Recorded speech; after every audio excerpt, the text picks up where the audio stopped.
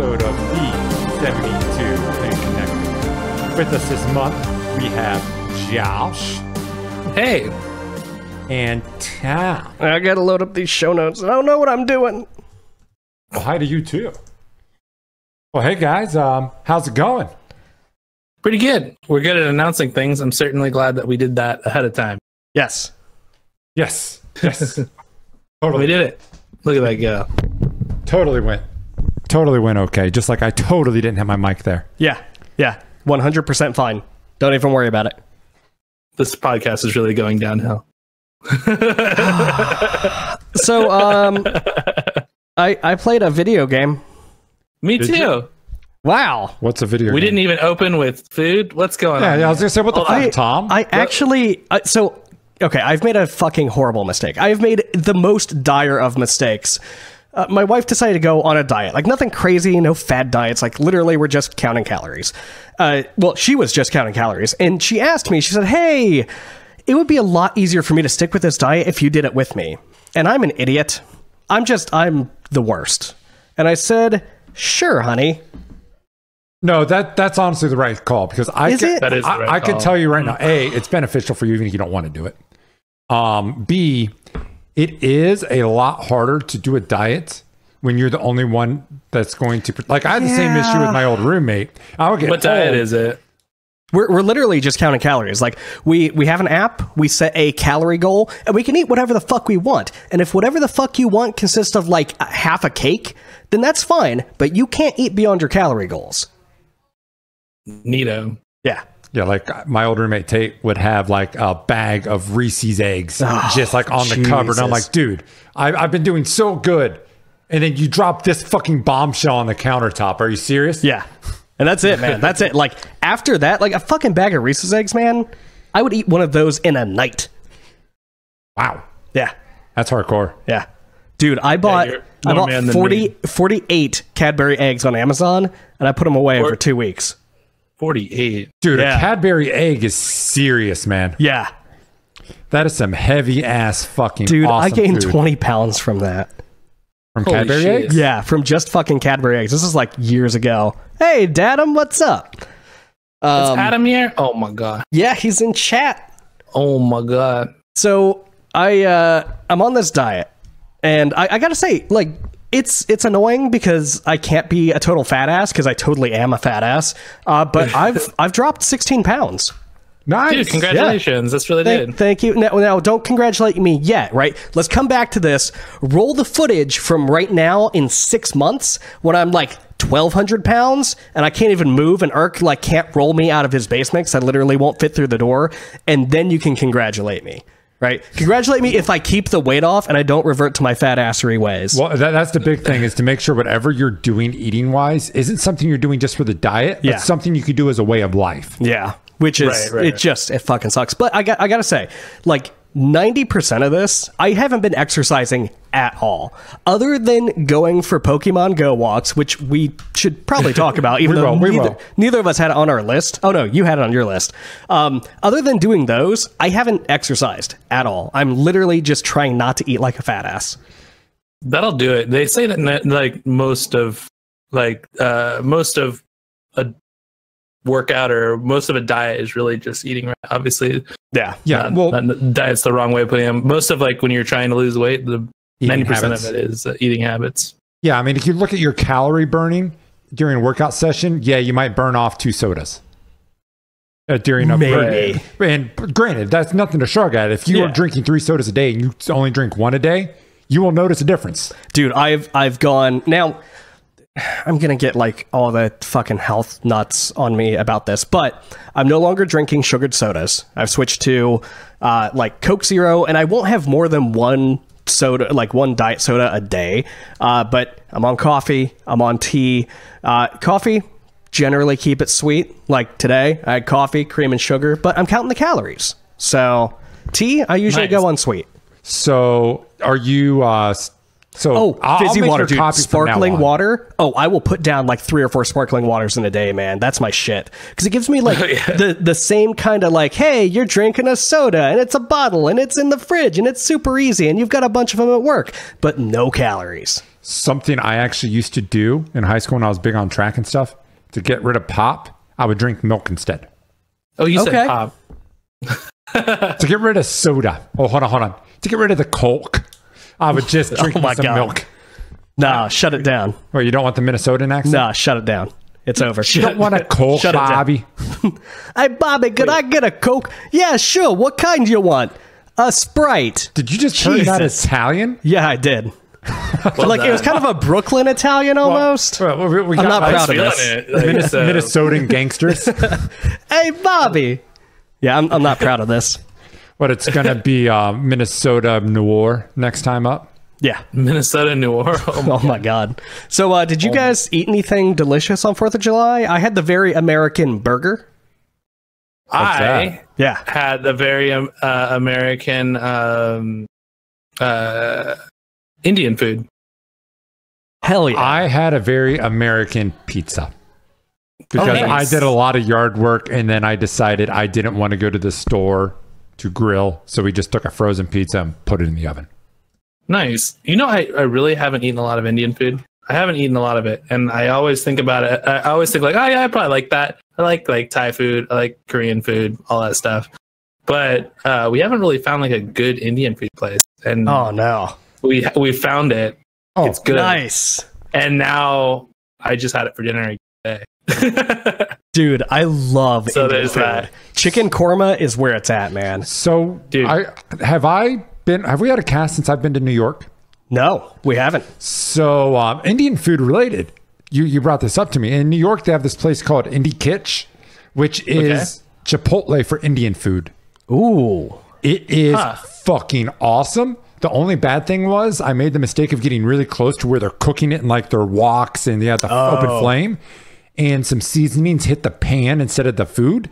And I inhaled all the fumes of those seasonings. Oh my mess you up, dude. God. Like, I love spicy food, but it reminded me of when I put sriracha directly onto a hot skillet. It's just like your eyes water, cough attack, get out of the fucking way. Yep. Damn. But it's so good. I gotta say, I love me some chicken korma. So what did you get at this Indian place? We got, what do they call? Some food? Somas. Or is that like the pastry thing that's kind of filled with like some veggie stuff? Potato and samosas? Samosas, yeah. Thank you. I don't know what they're called. I'm new. Samosas are fucking delicious. They did what is that bread? Normal bread. Naan. Yeah. Naan. So they did garlic naan bread. Dude, garlic naan is the bomb. Is where it's at. Hell yeah. So and then I did a goat curry, which was nice. Yeah, that was awesome. And then just with some rice, they do a whole bunch of different kinds of rice, which I thought was awesome. So it wasn't just white rice; you can get anything.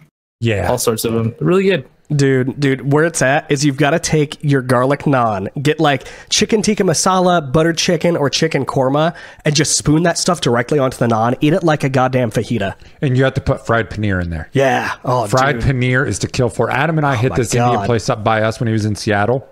And the best thing in my mind was like they had this fried paneer, and it was almost like a plum sauce with it. Oh, so good. So Adam in chat is calling out garlic naan. You can buy them at the store and make pizza with them. And I'm questioning the legality of that action. It's like a garlic bread pizza meets a flatbread pizza. Yeah. Like, I don't know if you can legally do that. Well, speaking of just food in general, I think we've had a number of really interesting posts in our food. Oh, God. I keep forgetting that's a thing. Yeah, someone was making a baked bean pizza. That sounds fucking awful. What? Okay, I'd try it. There was more. Are you caught up? Holy shit! What is this? Is that like Kraft singles on Pop-Tarts? Oh, you jumped ahead. Yeah, slightly before that was donuts filled with baked beans. No. Yeah. No. Yeah. So, am I alone in saying that I think like baked beans aren't good? I enjoy baked beans, but only in certain occasions. Like, my wife will put baked beans on an English muffin and eat it for breakfast. I'm like, But if I'm having like good brisket or a good like smoked pork, it's got to be with barbecue. Okay, well, what? Baked beans with barbecue, man. So you're saying you would actually ask for baked beans? Yeah, I have gone to barbecue places and I have asked for baked beans. Okay, so here comes barbecue place. You get one side. Mac and cheese, baked beans. Mac and cheese. Okay. Yeah, easy. Okay. Yeah, that's not even a question. Well, I don't know. How good's the cornbread? To be 100% fair, I'd definitely go baked beans. Really? Dude, yeah, over mac and cheese, yeah. Okay, now let's throw cornbread in the mix, because if we throw cornbread in the mix, I'm doing that. It's cornbread. No. It's hit and miss. Then you get up and leave. If you have to choose between baked beans and cornbread just doesn't come with your barbecue, you might as well just leave. Okay, all right, that's a good point. So we got 2 votes in the chat right now. We have Adam on the correct side calling for mac and cheese. And then we have Proto Tricks being a douchebag and doing the fucking coleslaw. Oh, fuck coleslaw. I like coleslaw. It's awful. But it does not come over mac. It's not even food. It's an excuse for food. Like, somebody looked at like some cabbages mixed with like some weird nasty garbage sauce in a dumpster somewhere, and they're like, yeah, I guess I could feed people this. That's what coleslaw is. Dude, I don't fucking get it, man. So my thing with coleslaw is the same thing with me and salad. Is even if I like it, it's you give it to me to keep me occupied until my food's ready. It is not something I'm there to eat. Okay, you give it to me. Well, you mean like you're sitting there, you're bored, and you just want to fiddle around? That's why they give you the salad before the steak. It's to keep you occupied. I gotta say, I've had on several occasions this week, because of this diet, I've had salads for dinner. Like, I will take and you're gonna hate me because it's not a salad. I don't like my lettuce with a bunch of flavor. My lettuce is a delivery for fucking everything else, right? So I will take iceberg lettuce. Oh God. Croutons, starting out bad. Ranch, mozzarella, shredded chicken, hard-boiled egg, throw everything into the thing and make this big-ass giant bowl of chef salad. 500 calories. Keeps me full for hours. So my way of salad... At least 2. Really? Only 500 calories? Yeah. I figure the ranch would put it over the edge. I guess not blue cheese. If you keep it at... Light ranch? No, straight up ranch. I don't do light ranch, man. Fuck that. If I'm going to have ranch, I'm going to have ranch. I'm from the Midwest, man. I'm going to have real ranch. You keep it at like 3 tablespoons and you're good. So I was looking at this. Like, have you had coleslaw with vinaigrette, or do you have it with mayonnaise? I'm a mayonnaise guy. Okay. Because it's really good with vinaigrette. I haven't had it with vinaigrette. It's really good with vinaigrette, and then you can make a lot of really good salads using different kinds of leaves and not just iceberg. Like, there's a lot of I really totally get lettuces. It. Like, yeah. I have had like super fancy salads with like microgreens, and hey, we grew this off the back of some homeless guy in downtown Issaquah, and which doesn't make sense. There are no homeless people in Issaquah, but like we scraped these off of some hippie. Was that elitist right there? Yeah, it is. We scraped these microgreens off some hippie, and we put them in the salad, and they're totally free range, brah. And I'm just like, I don't give a shit. Give me fucking iceberg lettuce, man. I'm not eating it for your greens. I'm not eating a salad for the greens. I mean, it's not. I hate kale. I hate kale. I'm going to be excommunicated from the West Coast because I hate kale. No, you don't. I'm not a big fan. Kale's not that great. I mean, that's the joke. It's a literal. It's like the meme of the greens, right? But like, there's a lot of really good little veggies that you can have that isn't necessarily just iceberg lettuce. Like, what are just romaine? Well, that's what I was going to say. I don't really venturing too far out into the world. Yeah, I don't really care for romaine. Romaine is the only way. Literally, to me, a salad is give me a head of romaine lettuce, chop it up, put it in a fucking bowl. There's my salad. I'd prefer like water with a bit of crunch to it, and that's why I have iceberg. But romaine has so much more crunch. What about like a butterhead lettuce? Like, I don't know. It's bigger, maybe it's bigger, rounder, more delicious. Isn't that just what you quarter to make lettuce wraps out of? I guess so, if you really wanted to. But I mean, there's more uses than just lettuce wraps. No, I mean, lettuce doesn't have a whole lot of uses. Just to deliver meat. Yeah, or to keep the bottom of your burger bun from getting soggy. Yeah, it delivers the meat. It protects the bun, delivers the meat. Yeah. See, I'm good with that. You see, I'm not a salad guy. That's what my food. I couldn't tell. It's not food. It's food. Yeah, it's food for my food. Yeah. Wait, it's food for your food. That doesn't make sense. Cows eat the salad. I eat the cows. Yeah. It's food. It's food for my food. That's not how lettuce works. It's not how this works. It's how it should work. What do you mean? I mean, I want my cows to be nice and fat and juicy so they can eat all the salad they want. I'll let them eat my salad. I get their ribeyes. Your math's off on this one. That's how that works, right? Yeah, I think so. Well, anyway, guys, it's been a while. It's been a month. It's taken a little while to get used to this format. Busy fucking month in gaming. Yeah, it's been crazy. Oh, actually, let's roll the clip.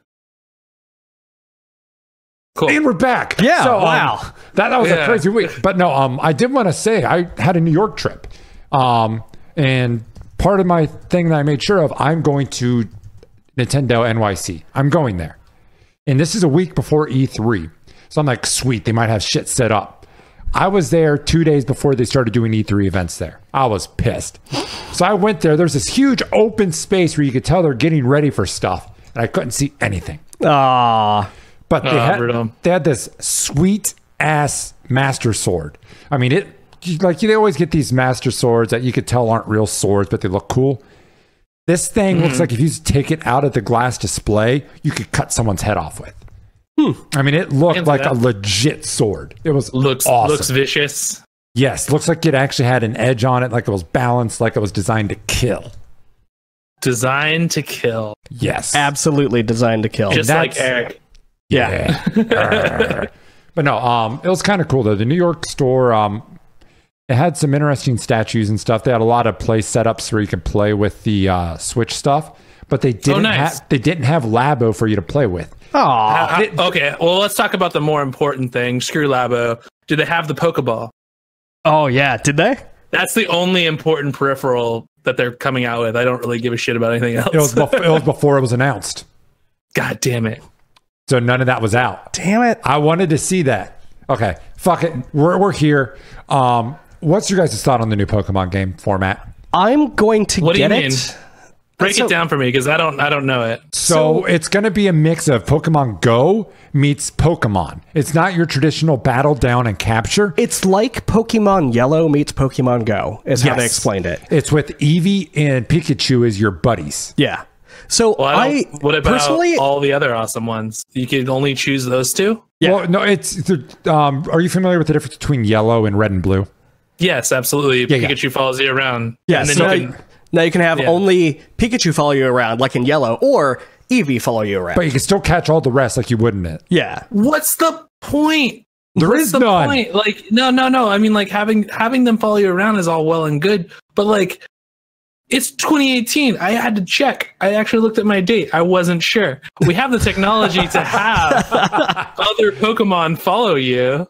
Like, it's a valid point. It's absolutely a valid point. And so the reason they don't do that is because if they didn't have an arbitrary difference between the two games, they couldn't have two fucking games. You know, the Pokemon like hyper fans out there are going to buy both versions. And if they just said, we're going to call it Pokemon Your Buddy Follows You Around, and there's only one game, the Nintendo would lose like 30% of their extra sales. Well, all they would have to do, honestly, you could have like you could have them as the main ones, sure, like like Pikachu and Eevee, and that's your starter or whatever. I see it here. I'm looking at it.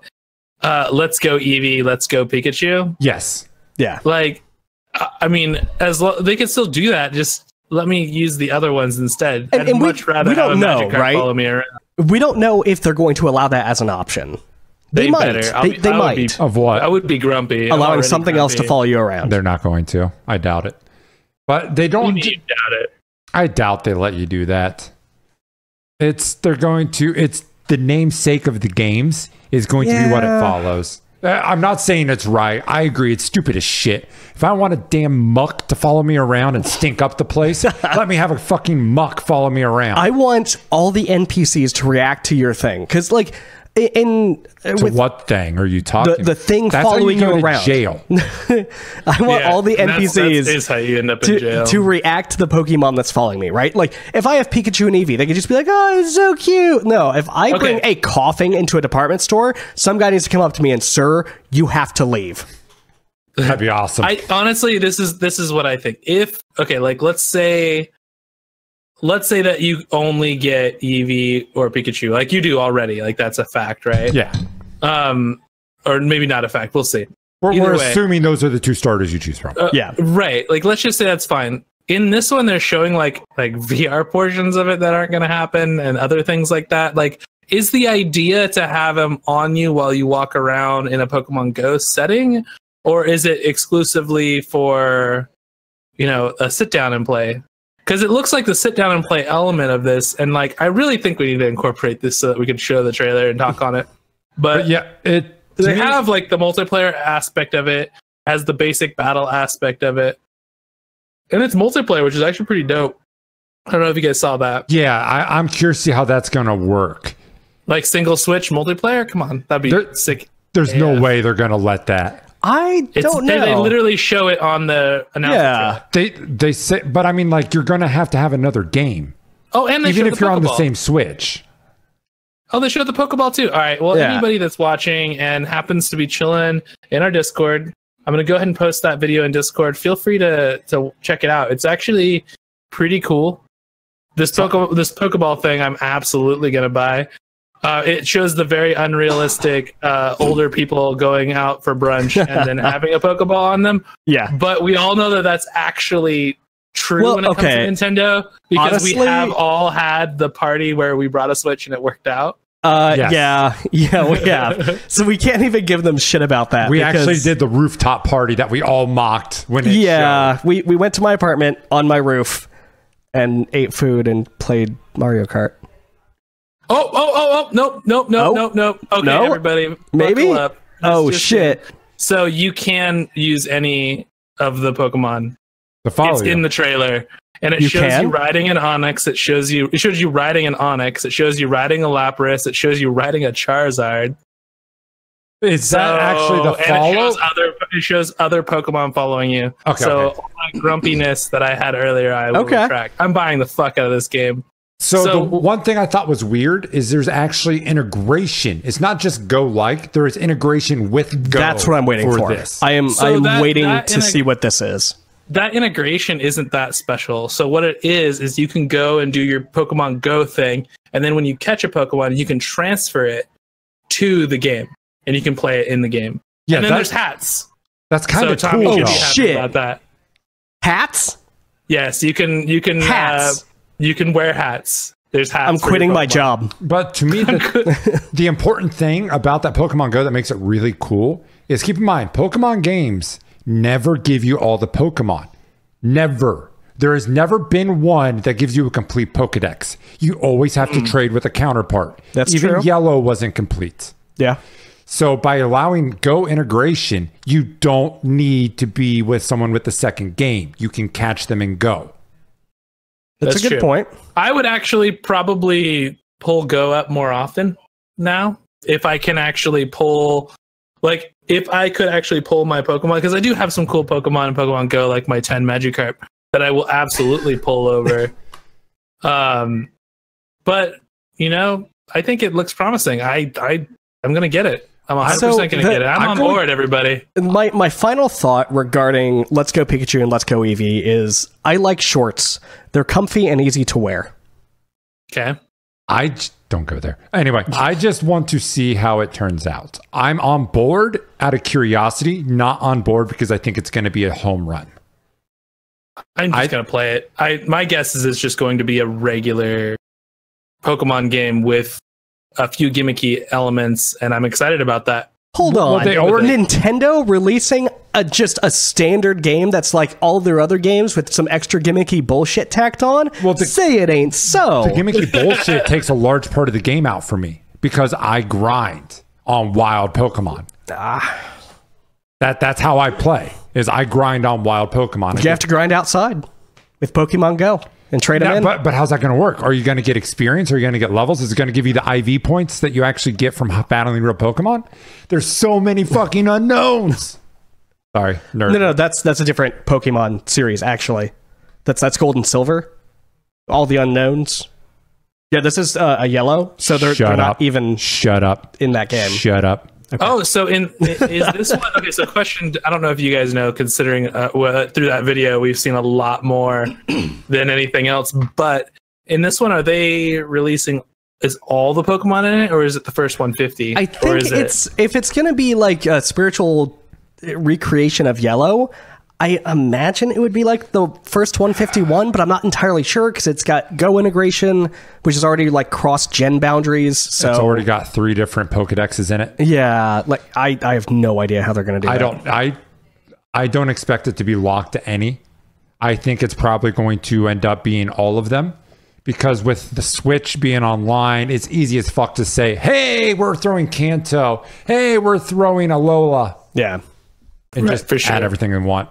Which I hope they do. I don't like the idea of getting a new Pokemon game and not being able to get everything. I understand that means the scope of the game increases drastically. I'm interested if it's going to... I'm interested if it's going to be a something that's going to be as hype as Yellow. There's a guy that I watch all the time, and all he does is speedrun Yellow. Like, that's his whole thing. And he speedruns Yellow. Is he doing like 100%? Is he doing any percent? Because any percent's like a 5-minute run now. No, it's 100%. He does all the gyms. So it's insane. Like he looks like a broken man, but he's been doing it for like, it has to be like 5 years. Like, because it's ever since I've been like really active on Twitch, and he's just been always doing it, and it's insane. But speaking of this year, did you guys catch GDQ this year? I didn't get to watch much at all. I watched a little bit of a Half-Life run. I watched a ton of GDQ. Oh yeah, what was your favorite run? I have mine. The Celeste task was pretty fucking great. There's shit. I'm trying to think of it because it's not a speedrun I would usually watch, but it's super, super technical. I think it was the Final Fantasy VI run was pretty amazing. Even though it was 7 fucking hours long, it was a really good speedrun because it got into the nitty gritty of how they were breaking the game.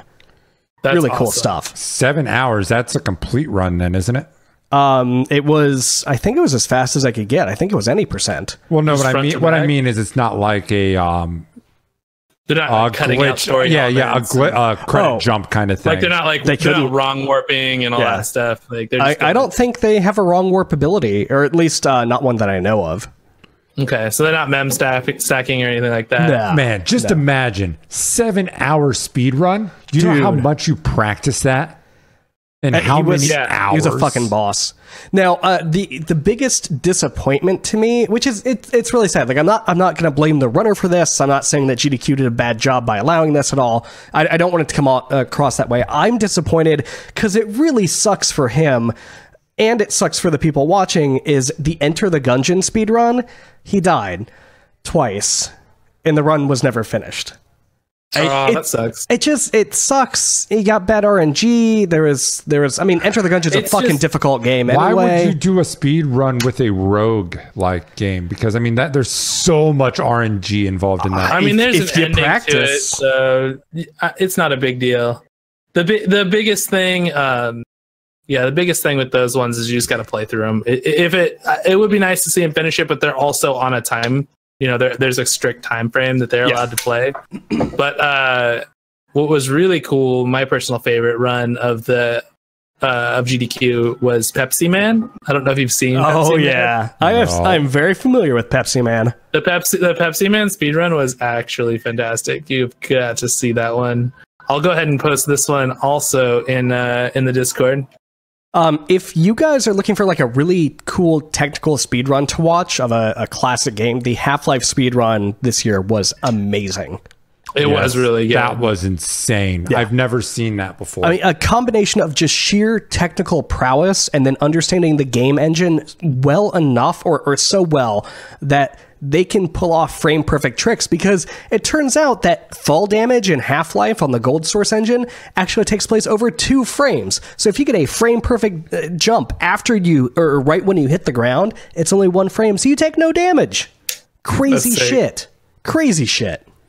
For me, it's always about the runner. Like if it's a really good run, like, and it's really amazing, I can stomach like a bad runner. But if it's not full of craziness, then it's just really boring. I really love comes the down technical. to how well it comes down to how well like the runner himself is explaining things, how good the couch is. And this year I feel like they did a really good job. GDQ is awesome. The Ocarina of Time bingo run, really entertaining. I did watch that. Yeah, absolutely. They all played bingo. So what they do is they've got a 5x5 grid of essentially goals, like get all the Skulltulas in the Water Temple and Spirit Temple, stuff like that. They randomize the grid, and then you have to pick one of those rows and speed run that as fast as you can. And there's multiple people doing it? In this run, there was only one person, but traditionally, bingo runs are races. Yeah, as you said, that'd be really fun to see as a race. Yeah. But it was really good, and that way the crowd got to see the actual speedrunner contemplating their route. So when they were selecting which one they were going to do, they're like, okay, well, if I do this, I've got to route between these 3 points and do so in this manner, and then I can use a wrong warp to do this thing. It was really cool to see the whole process behind it. That's definitely a different way to look at it, though. Yeah. That'd be interesting. I think I'd actually like that. I'm going to agree with Dark Soul Invader's comment here. He says, back just in time for SGDQ talk, the event was pretty good this time, better than at least the last 3, and I've got to agree. I didn't think they were bad or anything, but this one definitely had a lot of polish. I listened to a podcast called The Frame Savers, which is put on by speedrunners and people that go to GDQ, and they said that this is the first event where Games Done Quick has embraced their size. Before they were trying to say, oh no, we're a small organization, we've got to do things in a really like small hacky way. And this one they said, all right, we're spending money, we're going to get a staff, we're going to get interviewers, we're going to get professional equipment, we're going to embrace the size because thousands and thousands of people attend this event every year. Let's just fucking do it. And now Twitch has been blowing up how it is. So if you have good production value, you're going to get subs. Yeah, and they did. And this was the fastest SGDQ to hit $1 million. I need to look up the total, but they were raising money for Doctors Without Borders, which is just fantastic, and they raised a shit ton of money. That is one thing I always appreciated of GDQ is it's always charity based. Yeah, let's get someone some money. So, well, let's get some organization some money. Yeah. And they always choose great organizations, right? It's always Doctors Without Borders or the Prevent Cancer Foundation. Over $2.1 million. The first SGDQ event to break $2 million. Nice. Fuck yeah. Nice. Good job, guys. So what have you guys been playing? You guys been playing things? Oh my God. About other people playing things. Tom says, "Oh my God." I'll let him take it for one. Okay. We'll let you go this time, Tom. Next time you might not be so lucky. I've been playing some Fortnite. There's literally nothing to say about it. Donkey Kong Tropical Freeze now has funky mode, and I'm not playing on funky mode because it's actually it makes the game much easier. It feels like they added that just to allow kids to play Donkey Kong Country. Which is interesting. That's good, I guess. Josh has disappeared from the screen, and that's okay. Yeah, we're gonna act like that didn't happen. Yeah, I think Josh's network died because he's totally out of the podcast. So yeah, let's just tell me about funky mode. What exactly does that do? It adds like some like a double jump thing. Yeah, sorry, I totally just lost my train of thought. You just lost everything. Yeah, I totally did. While we're trying to fix the video. Yeah, we're trying to fix real the video time right now. So let's just roll, Tom. Yeah. Anyway, so Donkey Kong Country Tropical Freeze is pretty fantastic. The music's great. It controls really well. Retro Studios is absolutely just killing it with everything Nintendo throws them on. It's really good. Really good. I don't know if it's worth the $60 I paid for it. If you can pick this up for around $30, I think it's absolutely worth the price of admission. But for $60, probably not. I pulled the trigger on 60 because it was right before we left for our vacation. So it was a good airplane game. You don't need online. Good, fresh. It's a fucking good Donkey Kong Country game. Yeah, it is. Yes, and we did switch seats. Thank you for noticing, Predatrix. Yes, absolutely. That's what you have to do when the video dies. We play musical chairs. It's really weird. Every time. Yeah. Pay attention. At some point, we might switch back. Oh, shit. Back. It's Josh. I'm gonna get Josh back in this video right now. There he is. Keep holding that sign because we're making live studio changes. Yeah, we're doing this live. This is why you need multiple scenes. That wouldn't fix this. I'll explain to you why, but we won't go into it now. We're fixing it. Yeah, we're fixing it. Just keep going. Yeah. Anyway, damn good Donkey Kong Country game. Yes, D-Laz, we are unnecessarily blurry. Don't worry about it. I finished the Witcher 3's DLC. I finished Hearts of Stone and Blood and Wine. I gotta say, I am fucking spoiled now. Absolutely fucking spoiled. Because they are absolutely worth so much more than the price that they put it out at. The story is fantastic. The missions don't feel like stupid little add-ons. The whole DLC experience really caps off the game in an absolutely fantastic way. It's fucking wonderful. I put over 90 hours into the complete Witcher 3 pack, and I've got to say, I recommend this game wholly. This is one of my favorite games, one of the best RPGs I've ever played, and really just an experience to behold. I will definitely buy Cyberpunk 2077 the day it releases. Yeah, it looks super, super fucking good. So super good. CD Projekt Red actually said, hey, look, this is going to be DRM free. We're going to do a bunch of free DLC. Our expansion packs are actually fucking expansion packs. And we're going to leave the greed to everyone else. So I'm super hyped for that game. And The Witcher 3 just confirms all of my biases. CD Projekt Red is fucking amazing. I did buy the Mega Man Anniversary Collection, which is good. Literally the best emulated version of the NES Mega Mans I've played. So on the NES, when you get to an area with a bunch of frames or a bunch of sprites and enemies on the screen, things will slow down because the NES literally cannot keep up with it. So in the options of these emulators, it says, do you want the CPU on normal or turbo mode? And if you turn it on turbo, you get none of that slowdown. But if you go normal, I know Mega Man 3, like, by fucking heart.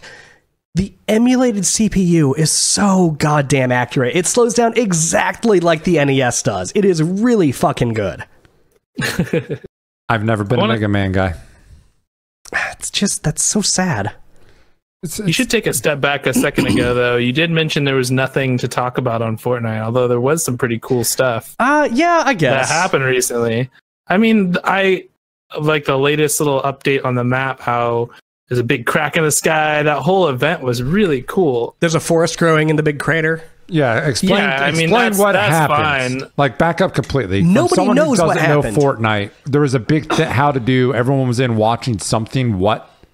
So there's a couple things that we should probably touch on. So the coolest thing about Fortnite, I think personally, is that the map's evolving. Like, the map has been changing since release at this point. Every so often they'll add a new element. The first time they just added some new elements, but now they're like making reasons for like a little narrative of why the map is changing. It feels like a big comet came down and destroyed an area, made a big crater.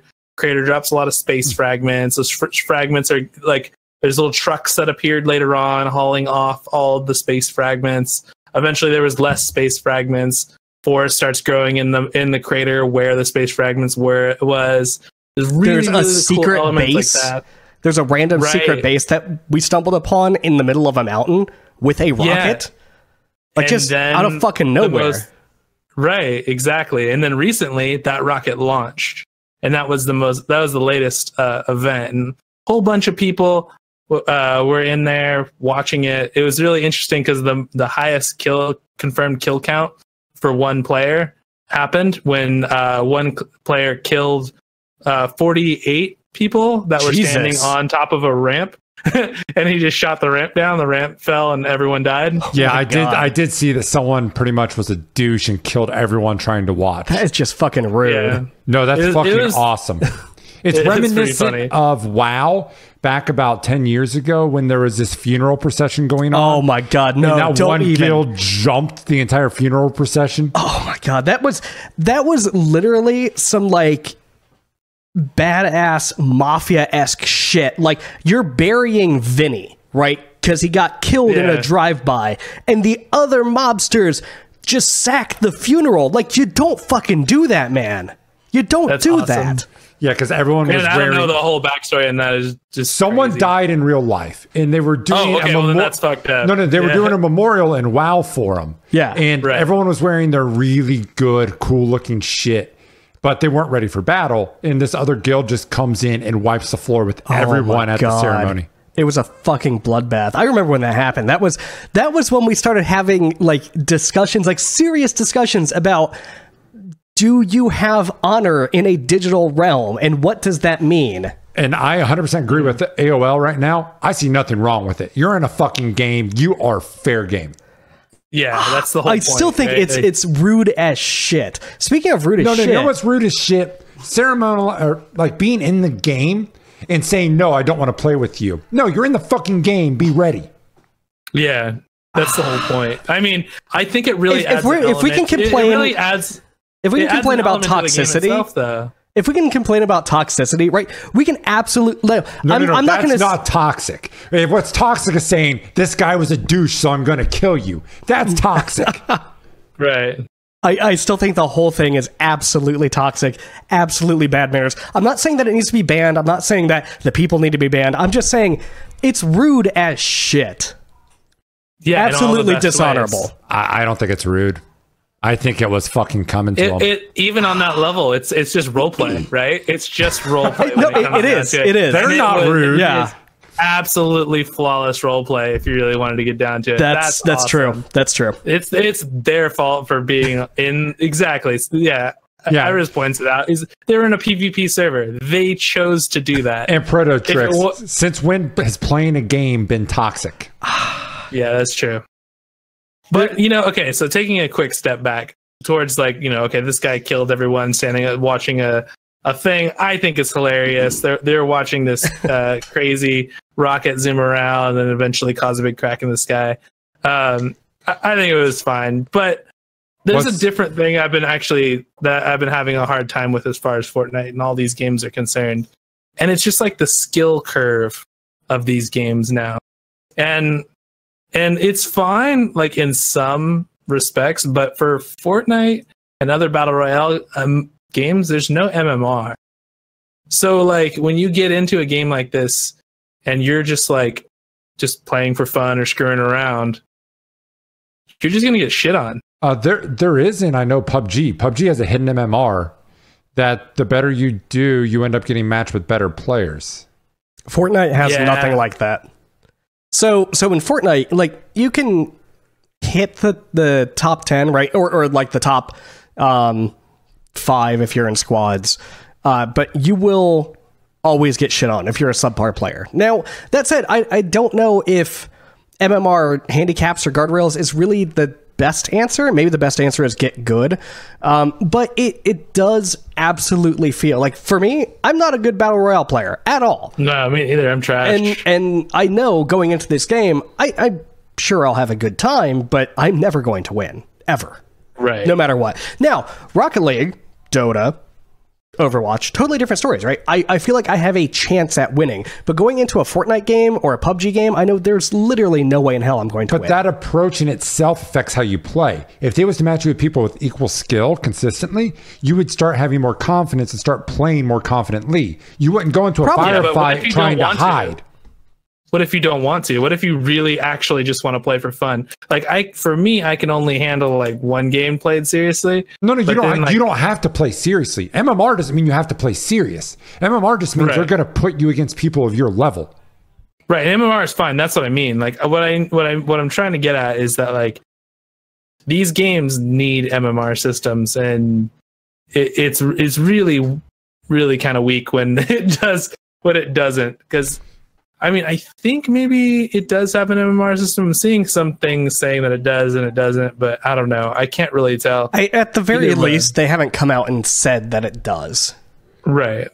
Because anytime you have a skill-based game like this, behind the scenes, they got to have something, or they're going to destroy it. It's so different right now with like Fortnite, especially. It's really, really hard, like, to learn the game, because it's not just shooting, right? It's that whole building mechanic that people are having a hard time with, and but people are all getting very good at building, right? Honestly, I know people are really good with the mouse, but if you was to come in fresh, I wonder if it'd be easier to play with a controller, knowing your aiming would be worse. A controller maps for building better. It doesn't. I've been playing on the Switch a lot, and the controller feels jank as fuck. But you started on PC. That's true. That's true. Because I think it's easier to hit the multiple buttons on a controller. Like you have an LB menu, an LT menu, an RB menu. And that feels a little different on a PC.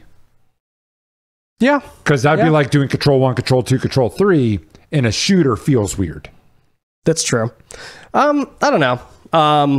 So I don't know. It's all interesting. It's just pretty crazy. Like just how games are getting at this point, like how the average player, how good the average player actually is. And this is taking a step away from just being a salty gamer, but just like how insanely good the average player is at all of these games and how quickly that becomes the norm.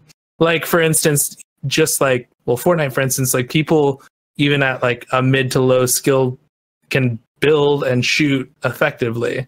In Rocket League's a good example too. When we started, we couldn't even hit the ball, but now like really, really low players are like already hitting wall shots. Yeah. The worst of our friends are doing aerials and shit without even thinking about it.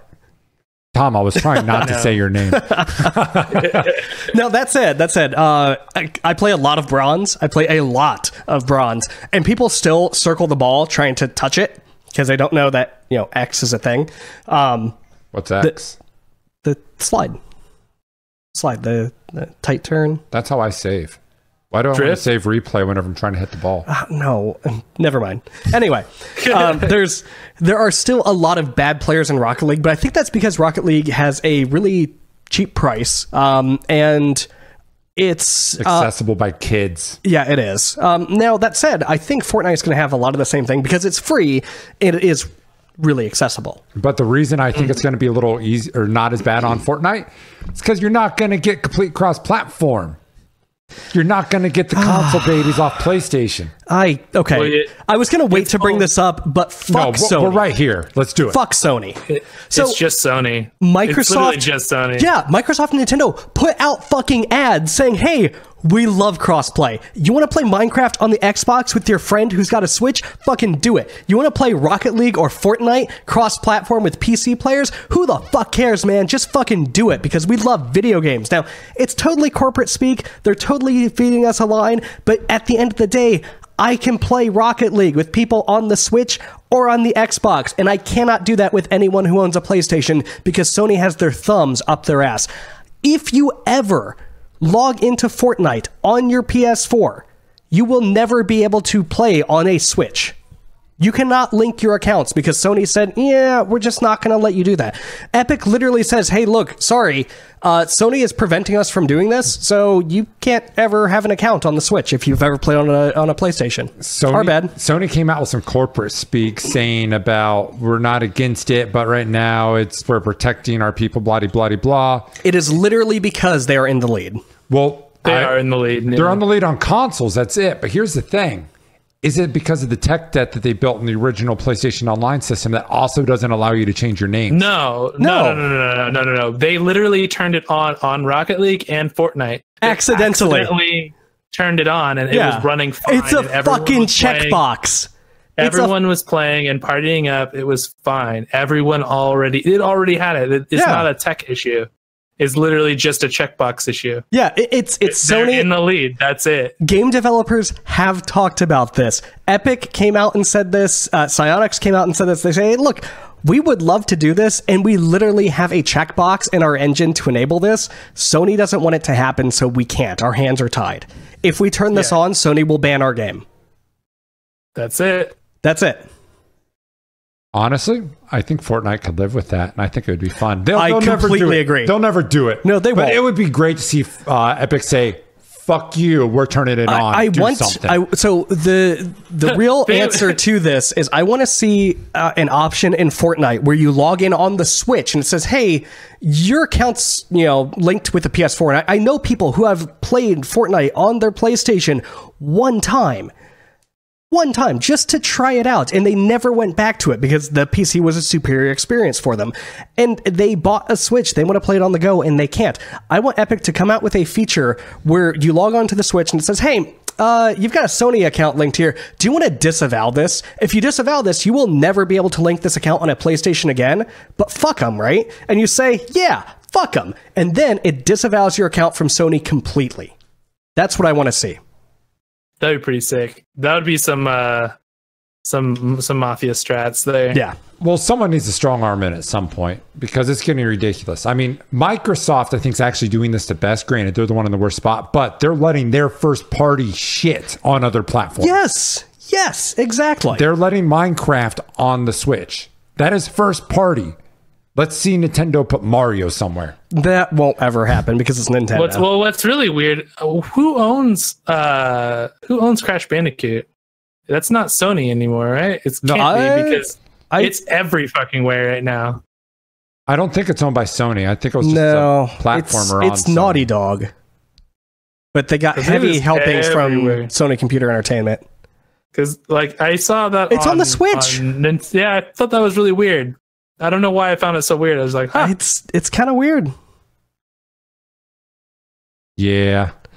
So, yeah, anyway, speaking of games and crossplay and happy people, Rocket League put out literally the best DLC known to man, the Jurassic Park DLC, with literally the best goal explosion, which is a big-ass fiery T-Rex. Yeah, that was pretty good. Yeah, it was great. Also, it was $2. I started with the Jeep and realized quickly that this is just like every other DLC car, or most DLC cars, and you can't do shit with it. So I got off the Jeep and just put the T-Rex goal explosion on everything. You know, I agree with you to some extent, except that the Jurassic Park Jeep is literally perfect. There you go. Literally it's just perfect. An octane. It's all placebo, man. Like when it really comes down to it, it's gotta get used to it. It's just turning radius. There's nothing superior about any one car. It's just, what are you used to? Yeah. Yeah. I picked up Hyrule Warriors. Whoa. Before we step off of this, keep in mind that on the 9th is the anniversary, update for Rocket League is going to come out. Are they doing the goals? And it is. That'll be it'll be more like a hockey field. Yes. Or actually more like a soccer field. Oh my God, I can't wait. Oh no, it'd be more like hockey because the goals are mid-court or midfield. They're not actually at the back of the field. Right. Well, yeah, they're not like in the middle of it, but yeah. No, I'm just saying there's space behind them.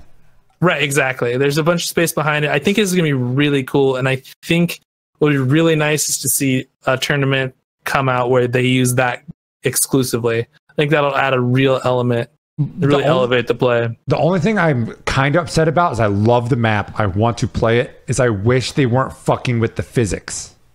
They're making the ball lighter. Yeah, as long as I could do a private match with it. Like, I know that they're not going to put it into casual. They're not going to put it on the playlist as just a thing. But as long as if I can make a private match of it, we're going to be playing that like every single night. Yep, I'm in. I think it's going to be so interesting to see what happens when you can't play off the backboard offensively as easily. Because normally you try to take the ball in the corner, pop it out. Here, you would have to really pop that bitch off the wall to get it to be a pass. Most of my goals last night were from, someone missing a shot and me redirecting it. And I guess today, what would be really nice to see is like if you miss a shot with this and you like wing it off the crossbar or you slightly miss it and it goes a little bit over, it's going to go to the back. So you're going to see like if it actually people start playing it. I think positioning is going to really open up in a really interesting way.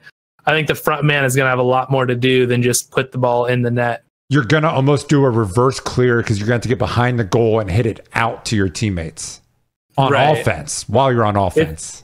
It's going to be super interesting. I can't wait to and it's a ramp off the back. So as a third man, you can rotate back for boost. And then, you can reset your flip off of that ramp and just not use it. Flow all the way to the other end and use it whenever you want. It really elevates the play. Like the amount of things that you can do and the amount of elements that are available to you is absolutely insane. I still think scoring is going to drop because I think you're going to have to be more accurate now, but I think it's going to be so much more fun. I think you'd be surprised. I think everyone's a lot more accurate. I'm not. People. Yeah, I'm not at all. At high level, maybe. I think the mid-level, I think that people are so accurate even at the mid to lower level, that they're not going to have a problem scoring if there's a free net. I think most of their shots are coming off backboards. I don't think that's true. I think that's. I would love to see actual data. I would like to see data around this. Now, we're not going to get that, but we can assume that Psyonix has plenty of data from plenty of people playing Rocket League on all kinds of platforms with each other, except Sony, and that they have the numbers to say, okay, is this going to actually change the way Rocket League is played, right? And that might be yes, it might be no, but I'm going to give the benefit of the doubt to our glorious benefactors and leaders at Psyonix, please, that they are doing the right thing for Rocket League and the community. Yeah, we won't see anything from this for quite a few seasons, but it's pretty cool. Yeah. So, I got Hyrule Warriors. Here's my official review. It's Dynasty Warriors with a Zelda skin. Okay. Oh, so you mean it's true to name? Yeah. It's literally just, that's always what they are. So that's not even a... It's fun. Not even a point. The Gundam one I felt was really good. Okay. The Pirate Warriors one was really good. They're all really good. They're all fine. There's nothing wrong with them. Yeah, I started Nier Automata. It's kind of cool. I like how I got a credits roll right when I didn't expect it. I literally have put less than an hour into this game. Yeah, there's like 23 endings. Okay, holy shit. Yeah, okay, I fucking died and the credits rolled, and I was like, I think that was a scripted event. That was supposed to happen. And then it put me at the beginning. I'm like, oh no, I just suck. Beat this game. I think we'll bring a special guest on next month. And because I was talking to said person about this game. They recently played it as well. This game is super, super fucking good. It's one of the few games I feel, yes, this story is amazing. All right. And it really enhances. Nice. I like what I'm seeing so far. There was 2 of those last year. Have you gotten to the modification system yet? I've seen the initial impressions, and I realized that I can take out my OS chip. Pro tip, don't take out your OS chip if you're a robot. Yeah, I never did that. Yeah, I was trying to clear some space. But I love the idea that your HUD is all part of the same upgrade system. Yeah, so if you want to add extra abilities, you can be like, oh yeah, turn off auto-targeting, take off the map, and take off my health bar, because that'll free up like 3 slots.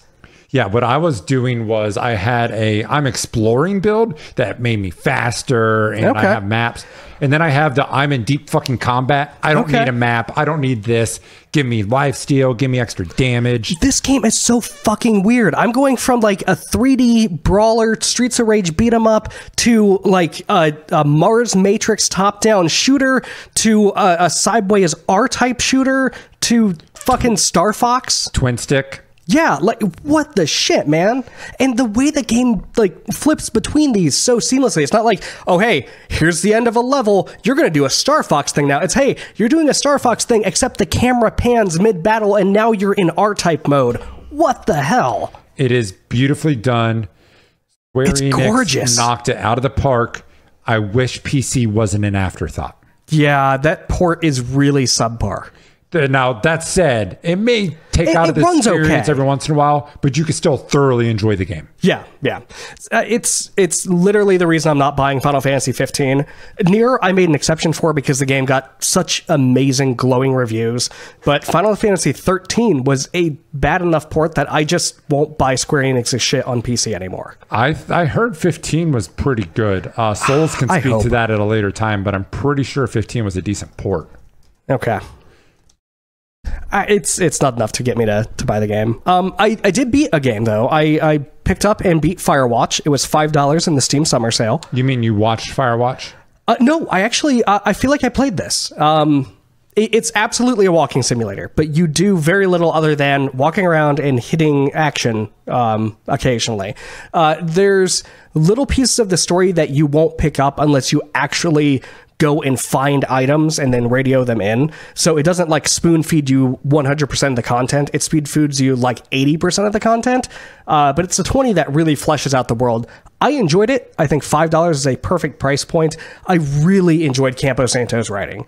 They know how to write characters. They know how to write people. And frankly, that's the reason Valve picked them up, is because they desperately need writers right now. They do, because, you know, they fired the entire Half-Life writing staff. But yeah. Well, they didn't fire them. The Half-Life writing staff left. Okay, and then they leaked Half-Life 3. Yeah. Which proves that they can count to 3 They just don't want to. Exactly. Yeah, they're just holding it over our heads at this point. Yeah. Half-Life 3 is going to be a bonus goal for a Steam sale. Like, we're going to see like this big, like, hey, if you spend, collectively $6-7 trillion, we'll release Half-Life 3. It's sitting here on the shelf. It's been done for years. Tom's turning to his bank account. Where's my money? Where's my money? Where's my money? Oh, yeah. Shit. Here it is. Here it is. Money, money. Do you have like a bank account that I can set my direct deposit to? That would make it easier for me, Valve. Like, you don't have to give me any games. Just let me directly wire my entire paycheck to you. Yeah. Give me Half-Life 3. That'd be great.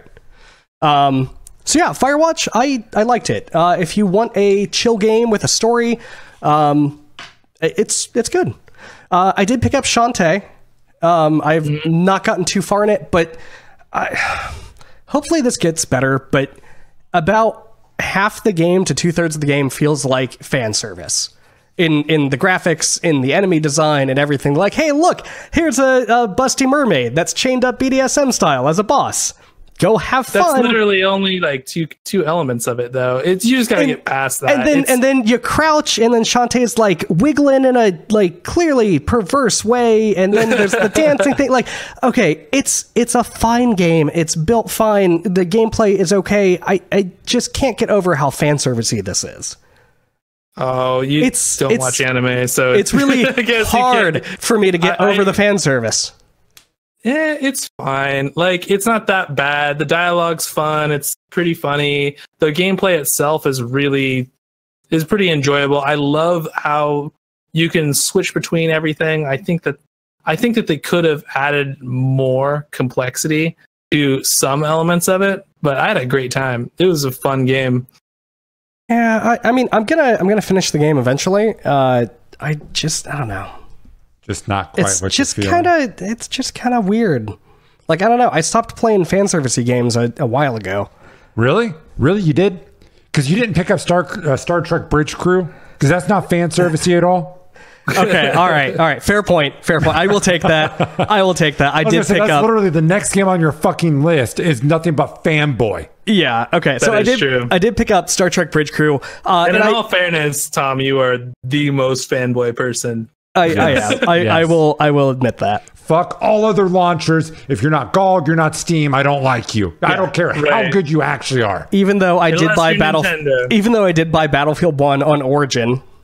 We need to talk about that, because we do. Honestly, I'm going to jump ahead from what you're about to talk about to all right, that. Let's talk Battlefield 1. Let's just get this out of the way. It was $15. I bought a game on Origin from EA for $15. And you didn't just buy a game from Origin. You bought the game from Origin. Yeah, there's only like one game. That is the Origin game. That is the EA game. Like, that is one of them. The Battlefield franchise is like one of their cornerstones. Battlefield 1 is a lot of fun. Now, I have to say, like, they lay on... Yeah, I said it. They lay on the loot box stuff pretty thick, and if I paid $60 and I got shook down like this, I'd be very unhappy, but I paid $15 and I'm getting shaken down, and I'm like, I'll just ignore you. And it's fine. I think $15 for this is, it's easily worth $30. The game's a lot of fun. I haven't played a Battlefield game since 1942. At least seriously. That's a long time. Yeah. I've been alive. That's 70 years. Yeah. It's been a while. It's been a while. But it's fun. It's a good time. I enjoy the weird way the planes handle, mouse and keyboard style. I think it's fun to all switch to control. No, dude, I'm doing it all mouse and keyboard. Oh. Yeah. Which is why I crash all the time. It's so much fun to jump into a tank or a battleship with your buddies and just rain hell on the enemy.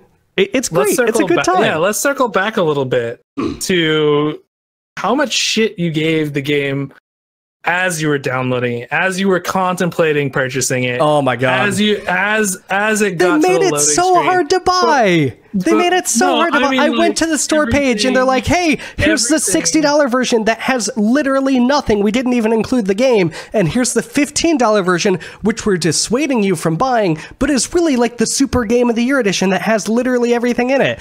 Why? It's not that bad. When you hit buy, it shows up. It shows there's two. There's only 2 in a list. Yes. They're side by side. One says buy and it has a list of features. Okay. The other one says buy. There's 2 reasons and it has it's an issue. Features. 2 reasons it's an issue. 1, because holy shit, they're actually advertising a product they'll make money off of. And 2, because it's EA and Tom hates everything EA does. Like regardless. If there's a game of the year version of the game that's cheaper than the full game, show me one. It wasn't. No. At the time, when you hit buy, you open Origin, and you open and you hit buy. Like, I want to buy Battlefield 1. It showed you a list of 2. One that was $10, which is the game that you're talking about. No, it was 60. It was 60 on my screen. No. Adam is explaining what happened is the $10 version went off sale while the other one was still on sale. So the $10 version went back to 60. That's so they staggered. So that's the stupidest shit ever. That's just you're dumb as shit and didn't realize it's legit. You just wanted to bitch because it's EA. Literally means that they have a $60 game and a $15 game, which are the same thing in the same store page, because some guy at EA couldn't tell time and realized that they were different. They are different. It's not true. I'm reading Adam's thing. The original version was on sale for $10. That's what happened. When you go in there, it's right there. There's a list of 2. They're side by side. Maybe there's something weird with yours. Maybe you were seeing something else. But when you go Tom saw the EA, so it had to be wrong. No, I saw 60 and I saw 15 and I bought the cheaper one, which had more stuff in it, and I was very confused. Yes, because the 60 was the base game. The base game was no longer on sale. When you go and you buy, it shows. My point is, their store page was really fucking poorly laid out. Because it shows you your buying options. It shows you your options. How is that poor? It was poorly laid out. Poor. It's not. It was absolutely poorly laid out. You have to concede at this. No, because even fucking GOG did the same thing with The Witcher 3. They had The Witcher 3 base game for $40, and they had Game of the Year version for $20 on a sale. And I was like, who the fuck is getting fucked over by this? The people who don't want the Game of the Year edition, and they're too stupid. They don't know they're fucking up. That's their own fault. Why do they target me? I'm a stupid consumer. So going on from that, you proceeded to bitch just like this. Yes. Within the whole group of 5 or 6 people that are loving this, right? They're absolutely loving the game. They're having a great time, and I am just bitching. To bitch it. And then you finally get in the game, and then I bitch more. 5 seconds into the game. No, I bitch even more when I get into the game, because now I've got to load in the game and then figure out how Origin does party stuff, and then I've got to open up 37 loot boxes that don't they show the same goddamn animation. Actually, he got upset because he had to launch the game. It should have done it for him automatically. There was that. Let's also talk about this. So he launched the game. Those loot boxes, those 47 loot boxes, come free. I know. So you didn't have to open them. I didn't have to, and I did, and I was complaining the whole time. Because of free shit. That's on you. And then from there, once those loot boxes just go away. They hide in like a nice little hole. You don't actually have to deal with them. Then from that point forward, you actually get into the game. You actually finally get into the game. And your first instant expressions was, wow. Yeah, that was it's fucking beautiful. It's a goddamn beautiful game. The soundtrack is amazing. It controls appropriately. It's a shit ton of fun. The maps are all well designed and laid out, except for one where it's way too dark. Adjust your gamma. Yeah, I probably should. But yeah, it's a whole shit ton of fun, and I can recommend Battlefield 1 to anyone as long as they don't mind like the weird loot box thing stabbing you in the face all the time. That's pretty standard though. It is. I still don't like it. Like Overwatch does it, fucking Dota does it with all the treasures on the front page, Counter-Strike does it, Rocket League sort of does it sometimes, but not all the time. For what? Hey, here's crates and DLC and it's on there. You can disable it in Rocket League. There's a little check. Okay. Little checkbox, you never see them. All right. But, I mean, even like it's not even remotely intrusive as far as Battlefield's concerned. I'm going to echo Adam's statement, though. When your party is joining a server, it says, hey, hold this button to join in. You know what that fucking key is? It's backspace. And it's the worst. I'll concede that. You don't hold backspace for anything. That's ridiculous. What? Yeah, when your party is joining a game and it says, hey, it doesn't like automatically join the game with your party. It keeps you back. So it works kind of the opposite of literally every other game with a party system. It says, hey, hold backspace to join your party. Backspace? Backspace. That sounds like a prank. Yeah, I know. Yeah. Next is going to be hit Alt F4 to confirm. Like, I encountered that shit in AOL chat rooms. Yeah, I said that. Anyway, Star Trek Bridge Crew. Back to? Has a really weird problem. So you know how there's like standard games and they're like, oh, we have a VR mode, and it's just fucking garbage because you know it wasn't built for VR? This has the exact opposite problem, which, by the way, I did have to install Uplay to play this, and it's not nearly as bad as I remember. It's still not great, but it's not nearly as horrible as it was with Far Cry Blood Dragon. Anyway, this is a VR game built for VR first that has to overlay a 2D interface on top of the game. So you literally, to control things, your mouse is a physical hand, and when you click, it pokes things. And sometimes, like, it'll snap to buttons, but the camera, like on one of the ships, on the original Enterprise, the camera's like here, and some of your buttons are down here, but you can't move the camera and click at the same time. So there's literally ship functions you cannot access if you are not in VR. Also, it won't let you into a game. Like, my wife and I were on Discord talking to each other, trying to get into this game. It won't let you into the game unless it detects your mic with volume, which is a really esoteric issue for me specifically because I play remotely on a remote server somewhere. So I had to monkey patch my Discord audio into a microphone to trick the game into letting me play, even though we had our own voice chat.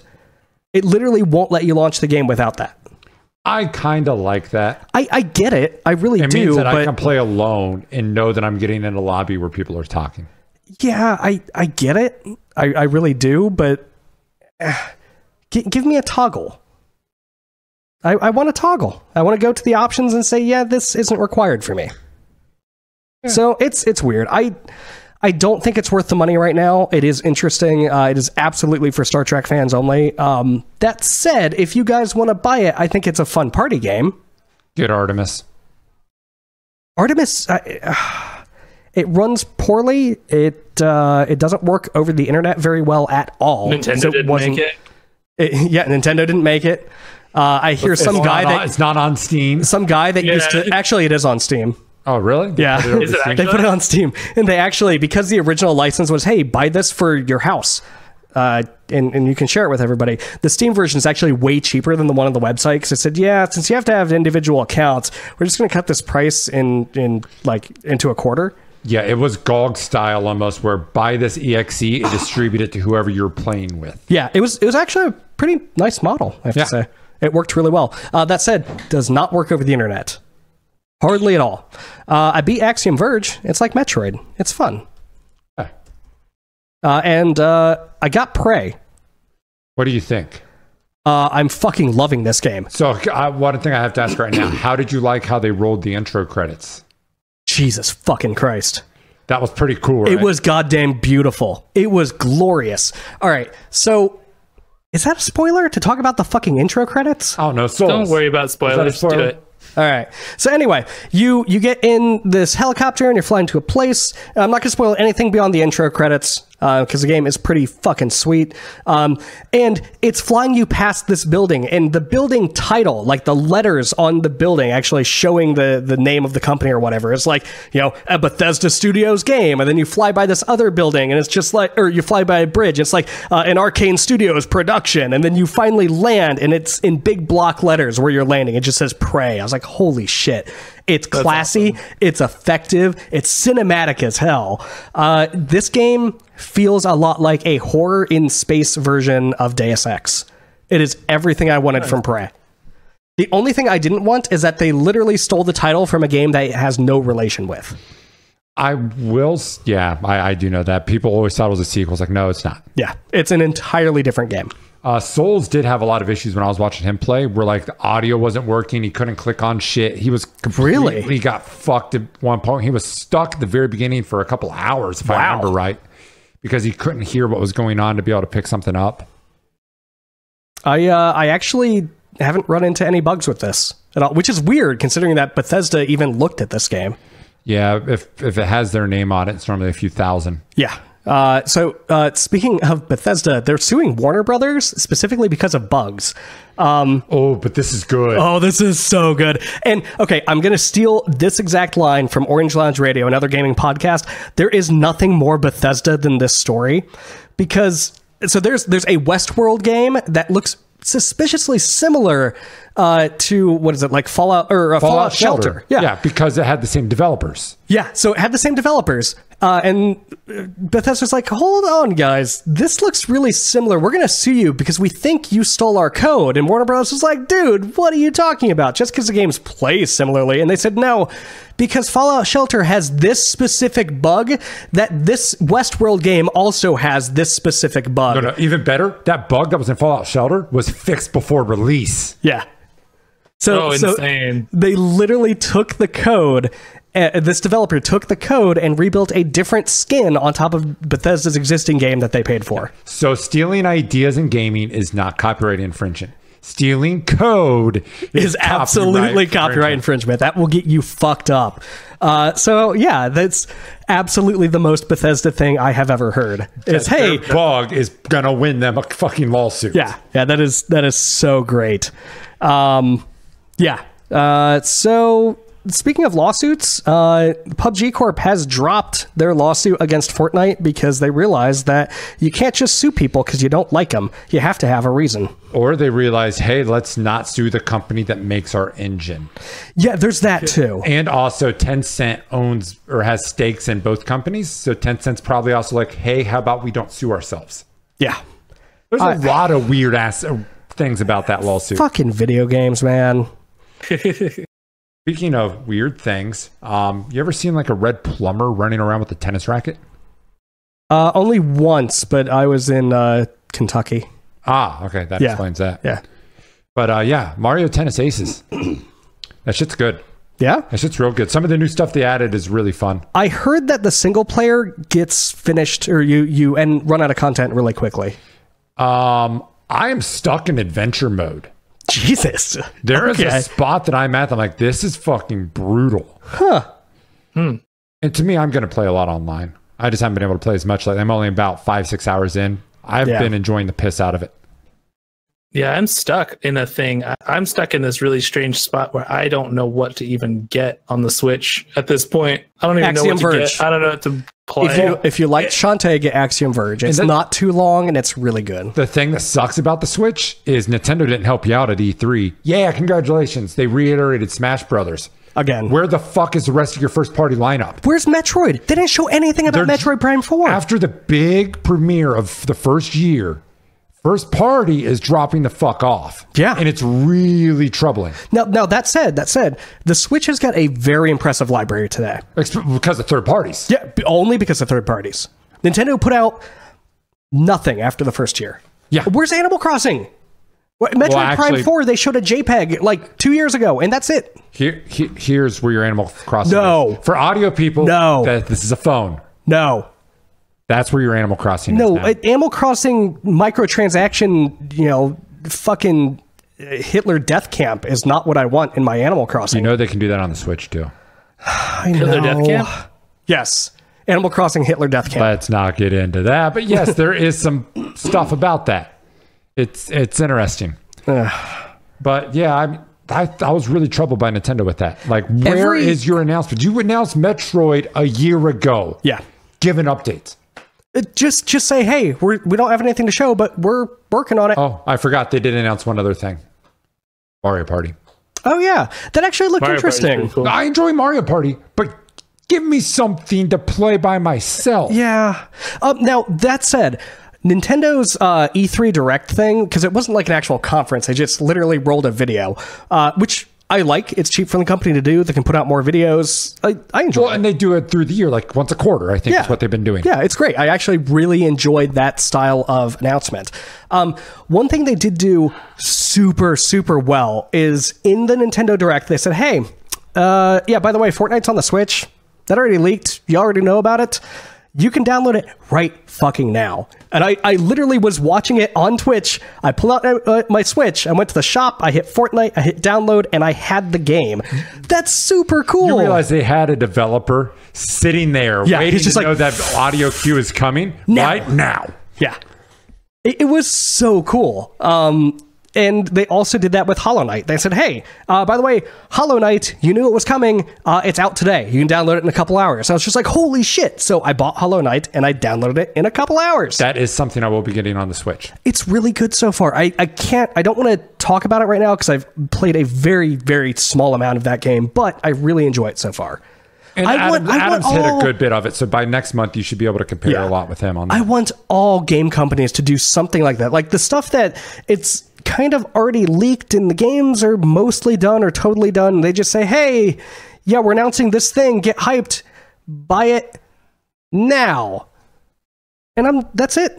Like Apple used to do that shit. They used to be like, oh yeah, we're dropping like a new Apple mobile car with fries, and you can buy it right now. But I mean, Nintendo has been really good about that lately, I'll say. Outside of the Metroid shit. I mean, the Switch was announced 4 or 5 months before it launched. That's true. I mean, that's crazy. They already are hinting at a new Xbox, and that won't be ready for another 3-4 years. Yeah. Yep.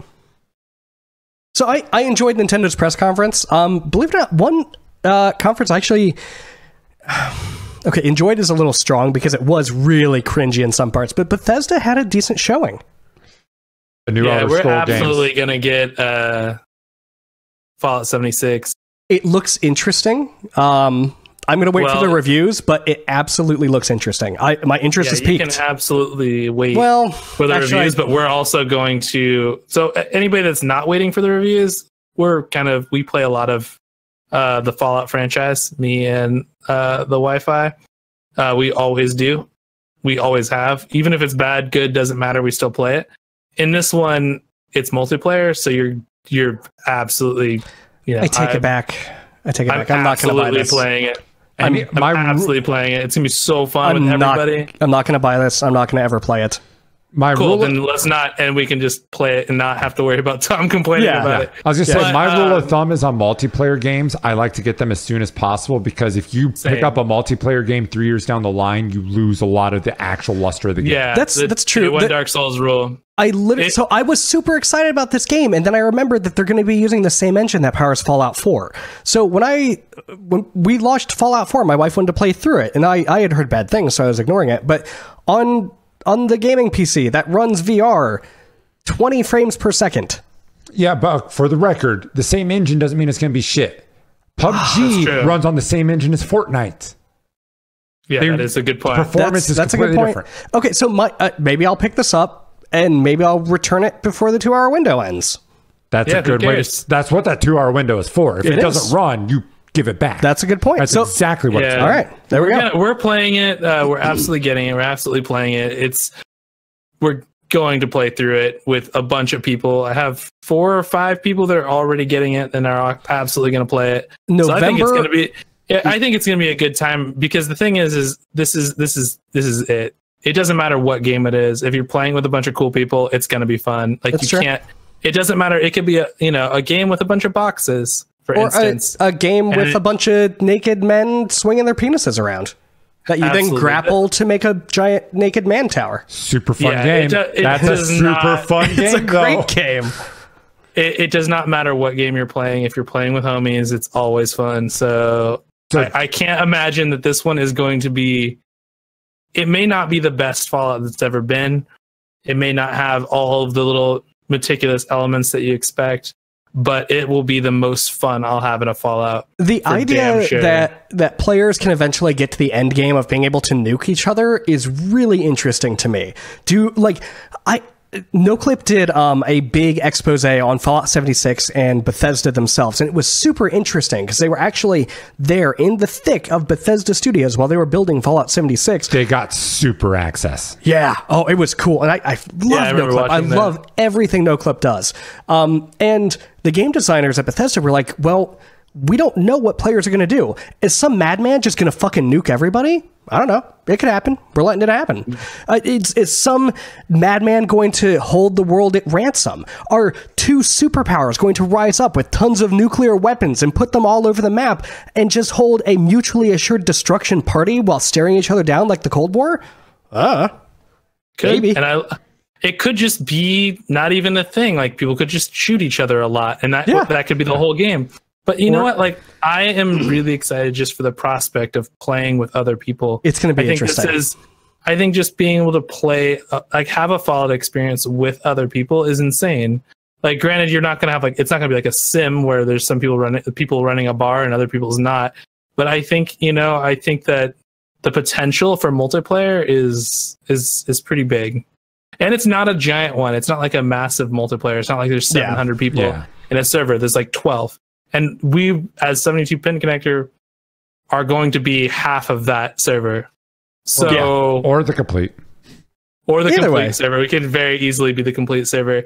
And I just really look forward to like an arms race between someone like, I don't know, D-Labs and Dave.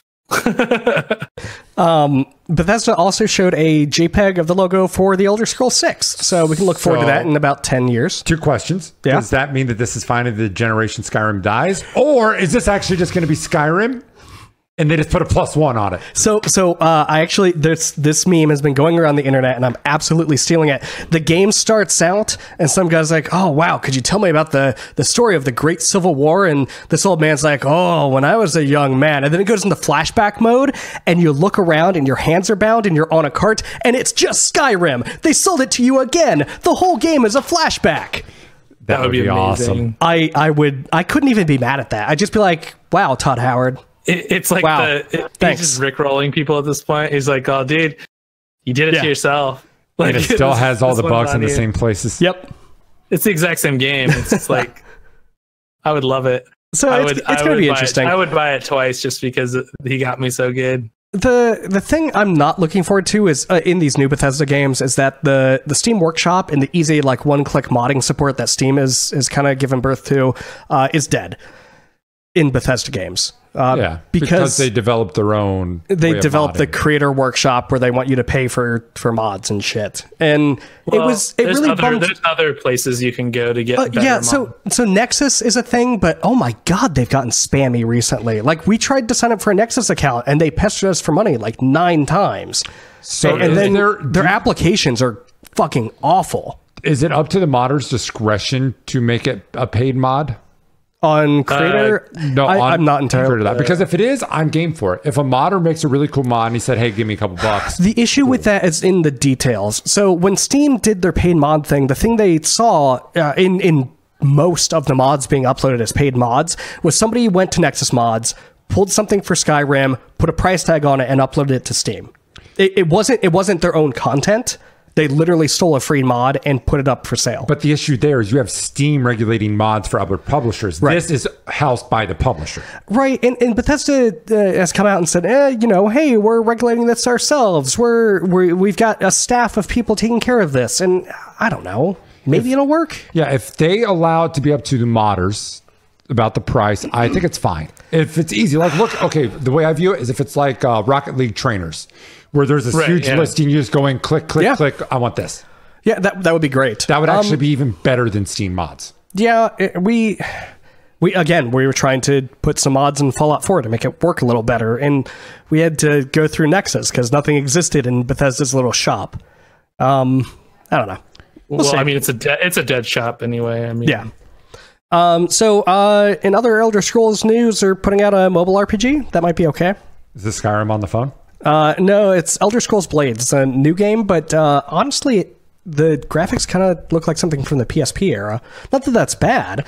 It's just that we're getting that kind of fidelity on a phone now. Like Oblivion style? Yeah, a little bit. Yeah, good. Interesting.